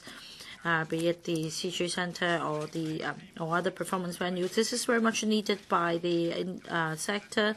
The WKCD should construct the remaining facilities as soon as possible. Mr. Edward Lau also suggests revising the policy on private recreational leases, including increasing the opening hours of facilities for public participation. I strongly support that as well. The government is in fact conducting a relevant review to improve the or to optimize the use of these sites under the PRL. And in fact, these sites are by and large subsidized and supported by the government. The membership threshold should be lowered. There should be more sessions available for the public. And I think that all these are only reasonable. In the review process, I hope the government would reserve space for private clubs development. Policy change should not lead to lesser room for sports clubs or facilities to develop. I have been in touch with a lot of private clubs such as the Yacht Club, the Cricket Club, Soccer Club, and golf clubs. And in the past they have been key players in promoting sports in Hong Kong. In terms of promoting popular sports and elite sports, they have really played a crucial role. I hope that the government will continue to support them. For these private clubs and associations around the world, very often private clubs and associations contribute significantly to the development of sports. So I think we should continue to give our support. I so submit, Mr. President. Secretary for Home Affairs. President, once again, my thanks to all the members for the invaluable views. The government has been paying attention to the expectations of the sectors for venues. We've done a lot of work in this regard. And in fact, the venues are the important pillars for the arts and cultural groups, but because of the high rental, they are finding it difficult to get on with the business. And we have increased the funding for the ADC by 30% to support the small and medium-sized arts groups. The government is also looking at the possibility of releasing the potential of industrial buildings. The HAB has been liaising with different departments and the Development Bureau to incorporate the arts and culture uses as always permitted uses industrial building. As of May 2018, the Town Planning Board has received 20 amended OZPs, and for arts and culture that do not involve direct provision of goods and services, they would be incorporated as always permitted uses. This industry has produced economic benefits to Hong Kong. We'll make sure that the facilities will be available to the outsiders. We are conducting a review on the PRL, the private recreational lease, with a view to opening up the facilities more. As regards the opening up of schools, this has already started, and this year we have adjusted the financial support and the fee-paying users. We hope that more users will be able to take advantage of this. As regards the Kai Tak Sports Park, we have the 50,000 seating capacity venue, and we also have the venue available for concerts, and this will get underway by the end of the year, hopefully. We cannot lose sight of the possibility outside Hong Kong. We have provided $50 million recurrent expenditure for arts groups and artists to stage performances and showcase the artwork outside Hong Kong. Last year, the arts groups from Hong Kong have been to 60 cities and got in touch with 100,000 audience, and they've become ambassadors from Hong Kong. I'm sure that our commitment and devotion will enable more opportunities to be made available to Hong Kong artists and bring the essence of Hong Kong culture to the rest of the world. We've also, the Bay Area, introduced Hong Kong's culture and help the local arts groups to stage performances there. Recently, we have arranged for representatives of cultural organizations to take part in a forum in Shenzhen, and we brought together the performing venues operators and Hong Kong groups and explored the possibility of cooperation. This has achieved pretty good results. Within 2 months of the budget being announced, there are 10 projects that will be staged in Guangzhou, Shenzhen, Foshan, and Dongguan. We will take stock of our experience and arrange for more of the same going forward. Finally, for new facilities and projects, other than having regard to the Hong Kong planning standard and guidelines, we would also look at other factors in order to satisfy the public demand for these venues. We have retained consultants to have a look at the sports facilities and explore the possibilities of revising the HKPSG. And the consultant will be collecting and collating views from the sporting sector, the district councils, and the members of the public. The government has been supporting the recreational and sporting organizations, and we will identify more land so that we can have full development in both areas in order to give people a better life. Secretary for Development. Thank you, President. Thank you for members' speeches. With regard to the planning for spaces, the Development Bureau and other departments will act according to the relevant policies and adjust relevant planning standards as the need arises. In terms of planning for recreational and sports facilities, as Mr. Lau was saying, actually the HAB has commissioned a consultant to do a relevant study to see how the Hong Kong PSG can be amended in order to take care of needs in the future.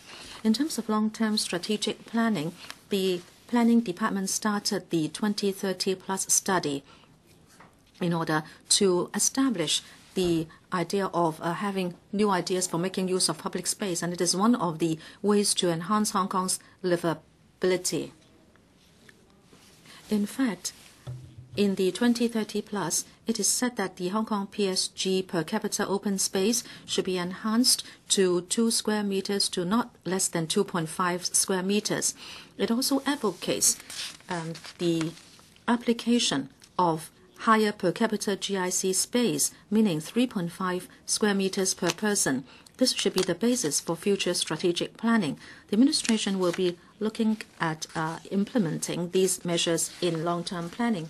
Some members mentioned the work of the Task Force on Land Supply. Indeed, we need to have comprehensive planning, and we have to consider the needs in society, housing being one of them, but there are other needs and needs for facilities, and we cannot just look at one of those. In terms of GIC size, open space, and also transport facilities, the task force has seen that in future we lack at least 1,200 hectares, and at least 720 hectares should be devoted to the uses I mentioned, and therefore this will take up 60% of the 1,200 hectares, and we are talking about ancillary facilities and is not just housing. Some members mentioned whether in the lease conditions we should state that the developers must reserve space for culture and arts. As I said in my opening speech, there is already a mechanism to provide for this, and we are already doing it in certain cases. But in terms of integrated design and making the best use of land, we must have regard for the actual situation in the market, and we must reserve enough flexibility so the market can make adjustments in a flexible manner. We therefore don't think we should go for a broad brush and approach using hard and fast rules to regulate the development of private sites. In terms of making use of vacant land and schools, with regard to land that can be used for public hiring, the LD has already uploaded the relevant information to the geographical information map of their website. This can be accessed by the public at any time. As to streamlining the hiring procedure, the Lands Department will be very happy to listen to views of stakeholders and streamline the relevant procedures. As I said in the 2018-19 budget, $1 billion has been set aside to help NGOs make the best use of vacant government land and school premises for non-profit community uses. The Development Bureau is making preparation for the details, and I won't repeat what I said at my opening speech. As for using other vacant government land, we are making very flexible use of them. Say, for example, at the flyover operation underneath the Kwun Tong bypass, the energizing East Kowloon office is turning this hoarded up space into creative arts and cultural space, and all three venues have seen the conduct of 370 different activities, allowing more than 260,000 people to participate. And some people have mentioned the land next to the cruise terminal, and this is now going through a town planning procedure. The Town Planning Board has endorsed the relevant OZP earlier on. The administration will seek to implement the long-term developments. And in the short term, the energizing East Kowloon office will be selecting NGOs to conduct weekend bazaars in the piece of land next to the cruise terminal. There can be thematic arts and recreational activities and events. Many members mentioned industrial buildings. I'd like to point out that in terms of land lease, industrial buildings usually stipulate that the relevant sites can only be used for industrial or go-down uses. And the cases in common law jurisdictions have given play to the interpretation of industrial, and the Lands Department as party to the land lease cannot unilaterally change the lease conditions and also allow activities that fly against the land lease and also the cases in common law jurisdictions. However, it is said that the coverage of industrial and go-down use can be expanded, and we have emphasized that, of course, there are constraints. Say, for example, in terms of industrial use, we cannot probably interpret it to include entertainment. And as said in my opening speech, the Town Planning Board has acted again according to needs and planning standards. It has already expanded the always permitted uses in industrial sites. Some members also mentioned that we should extend the exemption certificates so that industrial buildings can be used for arts and culture. I'd like to point out that the main purpose of the exemption certificate is to relax the conditions of land leases so that non-industrial uses stated in the lease can take place in industrial buildings. But then the premise is it must comply with planning, fire service, and building service regulations. And we are talking to relevant bureaus in order to look into the possible expansion of exemption certificates so that we can support the conduct of activities by these organizations, and we'll report progress when there is progress. Some members concentrated on fire safety. I like to emphasize that indeed fire safety is important. Therefore, the relevant bureaus and departments are doing very cautious assessment. We hope that we can strike a balance between the needs of arts and culture groups and also fire safety and public safety. All in all, considering fire safety, we believe the measures that can be relaxed should not include high-risk activities, including crowds. We will liaise with HAB, Security Bureau, and also the FSD to consider these proposals. As I said in my opening, we are looking into the provision of incentives to encourage owners to redevelop or convert the entire industrial building so that after this is done, there can be certain floor area for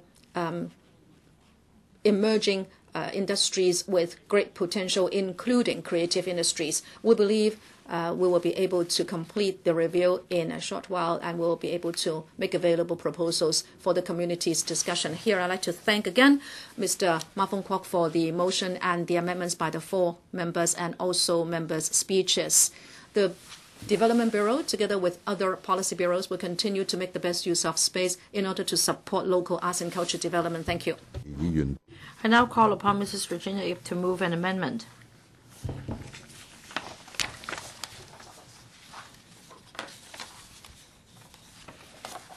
Mr. President, I move that Mr. Ma Fung-kwok's motion be amended in my name. I propose a question to you, and that is that the amendment moved by Mrs. Regina IP be passed. And I put the question to you as stated. Mrs. Regina claims a division. The bell will ring for 5 minutes.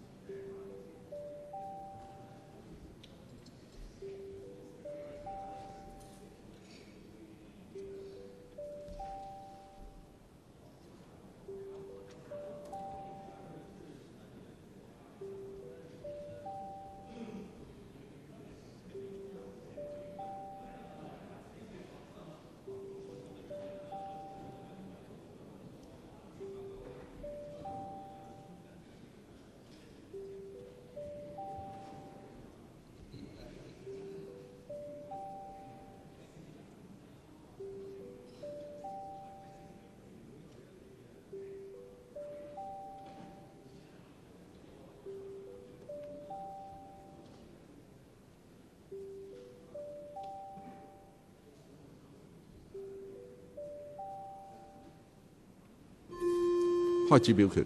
Voting begins.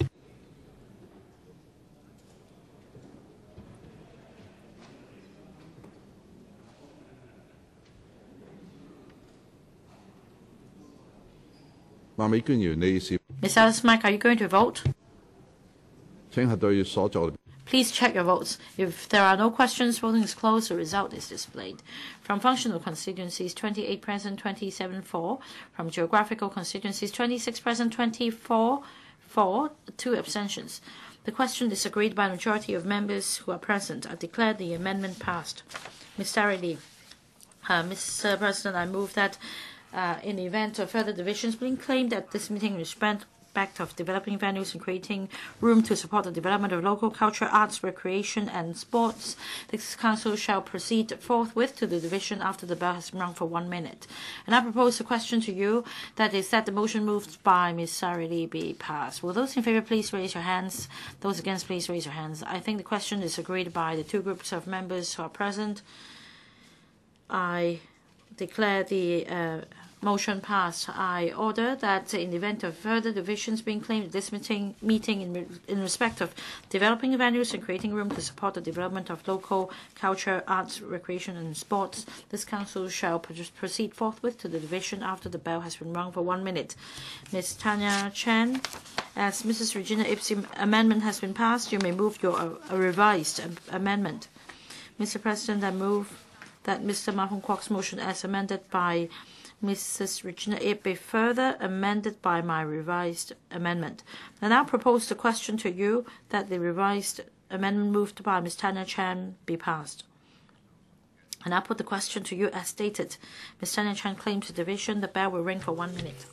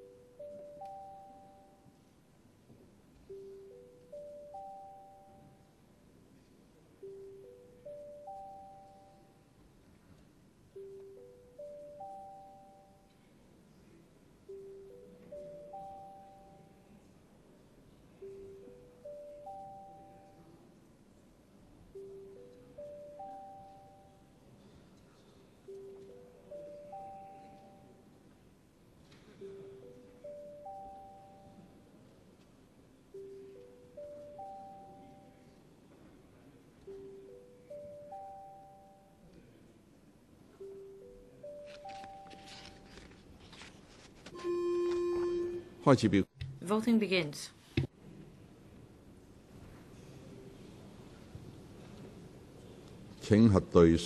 Please check your votes. If there are no questions, voting is closed. The results are displayed. From functional constituencies, 28 present, 27 for. From geographical constituencies, 26 present, 25 for, 1 abstention. The question is agreed by majority of each of the 2 groups of members present. I declare the amendment passed. Mr. Kwok-fan, as the amendment of Mrs. Regina IP and Ms. Tanya CHAN have been passed, you may move the revised amendment. Mr. President, I move that Mr. Ma Fung-kwok's motion be amended by Mrs. Regina IP, Ms. Tanya CHAN be further amended by my revised amendment. And I propose a question to you that the revised amendment moved by Ms. Kwok-fan be passed. Ms. Tanya CHAN claims the division. The bell will ring for 1 minute.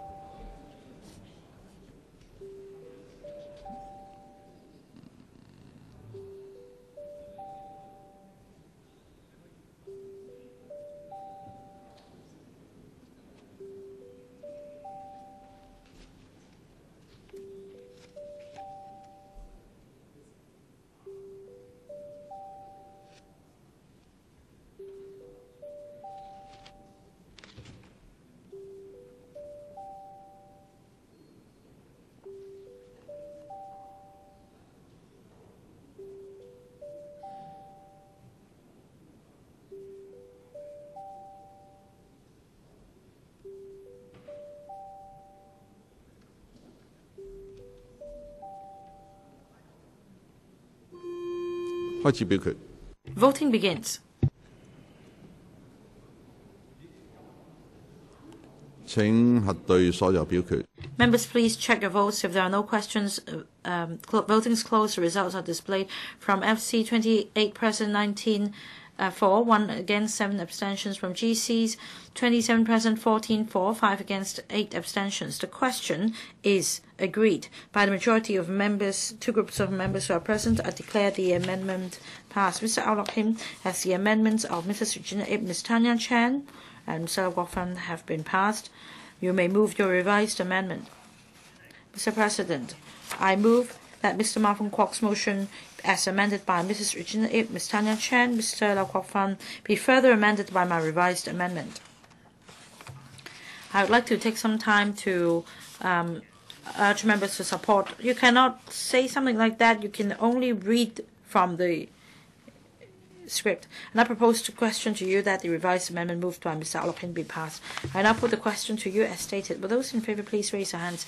Ms. Gary Chan claims division. The bell will ring for 1 minute.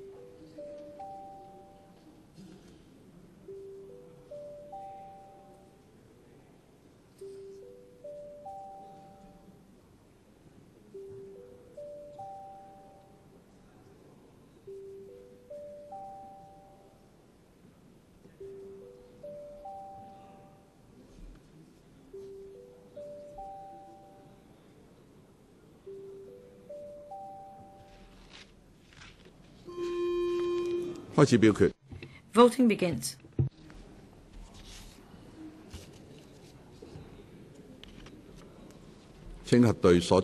Members, please check your votes. If there are no questions, voting is closed. The results are displayed. From functional constituencies, 28 present, 13 for, 2 against, 12 abstentions. From GCs, 26 present, 13 for, none against, 13 abstentions. The question is not agreed by a majority of each of the 2 groups of members present. I declare the amendment negative. Mr. Ma Fung-kwok, you have 2 minutes, 2 seconds to reply. Then the debate will come to a close. Mr. Ma Fung-kwok. Thank you, Mr. President. I'd like to thank 30 members, including members who have moved amendments to my motion, for expressing their views and speaking on the subject. And a majority of members who have spoken are in support of my original motion. So we have a consensus. In preparing for this motion debate, I consulted the sector and I did some research. And after consolidating the views, I have reflected their views and brought in their views into this chamber. Mr. Lau Kwong-wah, in his reply, talked about the government's commitment in the past few years. Basically, I agree with him. However, I do agree with other members who have spoken today that the government needs to do more because there is still keen demand and there are a lot of economic benefits, and this cannot be satisfied solely by the Kai-Tak Sports Complex and the WKCD, and housing doesn't trump everything. Development of arts, culture, sports is equally important, and we need space for that. I'd like to propose to the government that in terms of the industrial building policies and use of vacant school premises and opening up school facilities for the use of sports, we can very expeditiously make improvements. I hope that the government would seriously consider making an extra effort to promote the development. And I propose a question to you, and that is that a motion moved by Mr. Ma Fung-kwok as amended by Mrs. Regina IP, Ms. Tanya CHAN, and Mr. Lau Kwok-fan be passed. Mr. Nok-hin, point of order, Mr. President. Just now when I moved my amendment, I had wanted to use the 3 minutes to explain my amendment. Why is it that you objected to my speaking? I had not even started. You just have to say something to appeal to members to support. No, I was trying to go into the justifications. You can only speak on the wording of amendment. The Secretariat just called my office to say that I had 3 minutes. You would have 3 minutes just to speak on the wording of your motion. I was cut off after the first line. Do you understand the rules of procedure? Well, I know the rules of procedure.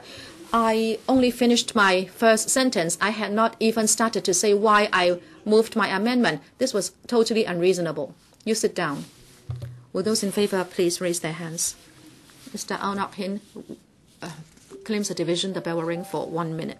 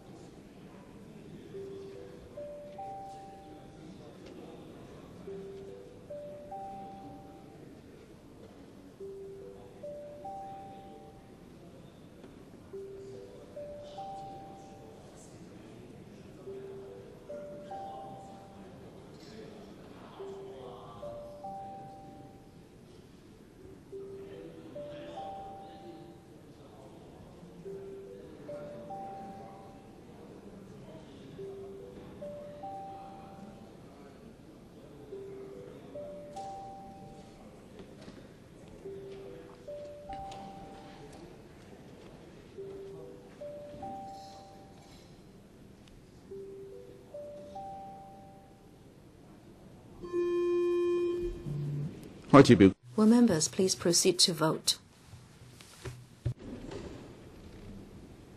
請核對所有表。 Will members please check your votes? If there are no questions, voting shall now stop and the results are displayed. From FC's 28 present, 19 for, 8 abstentions. From GC's 26 present, 13 for, 13 abstentions. The question is not agreed. By a majority respectively of each of the 2 groups of members present, I declare the motion negatived. I now adjourn the Council until the 27th of June 2018, a Wednesday at 11 a.m.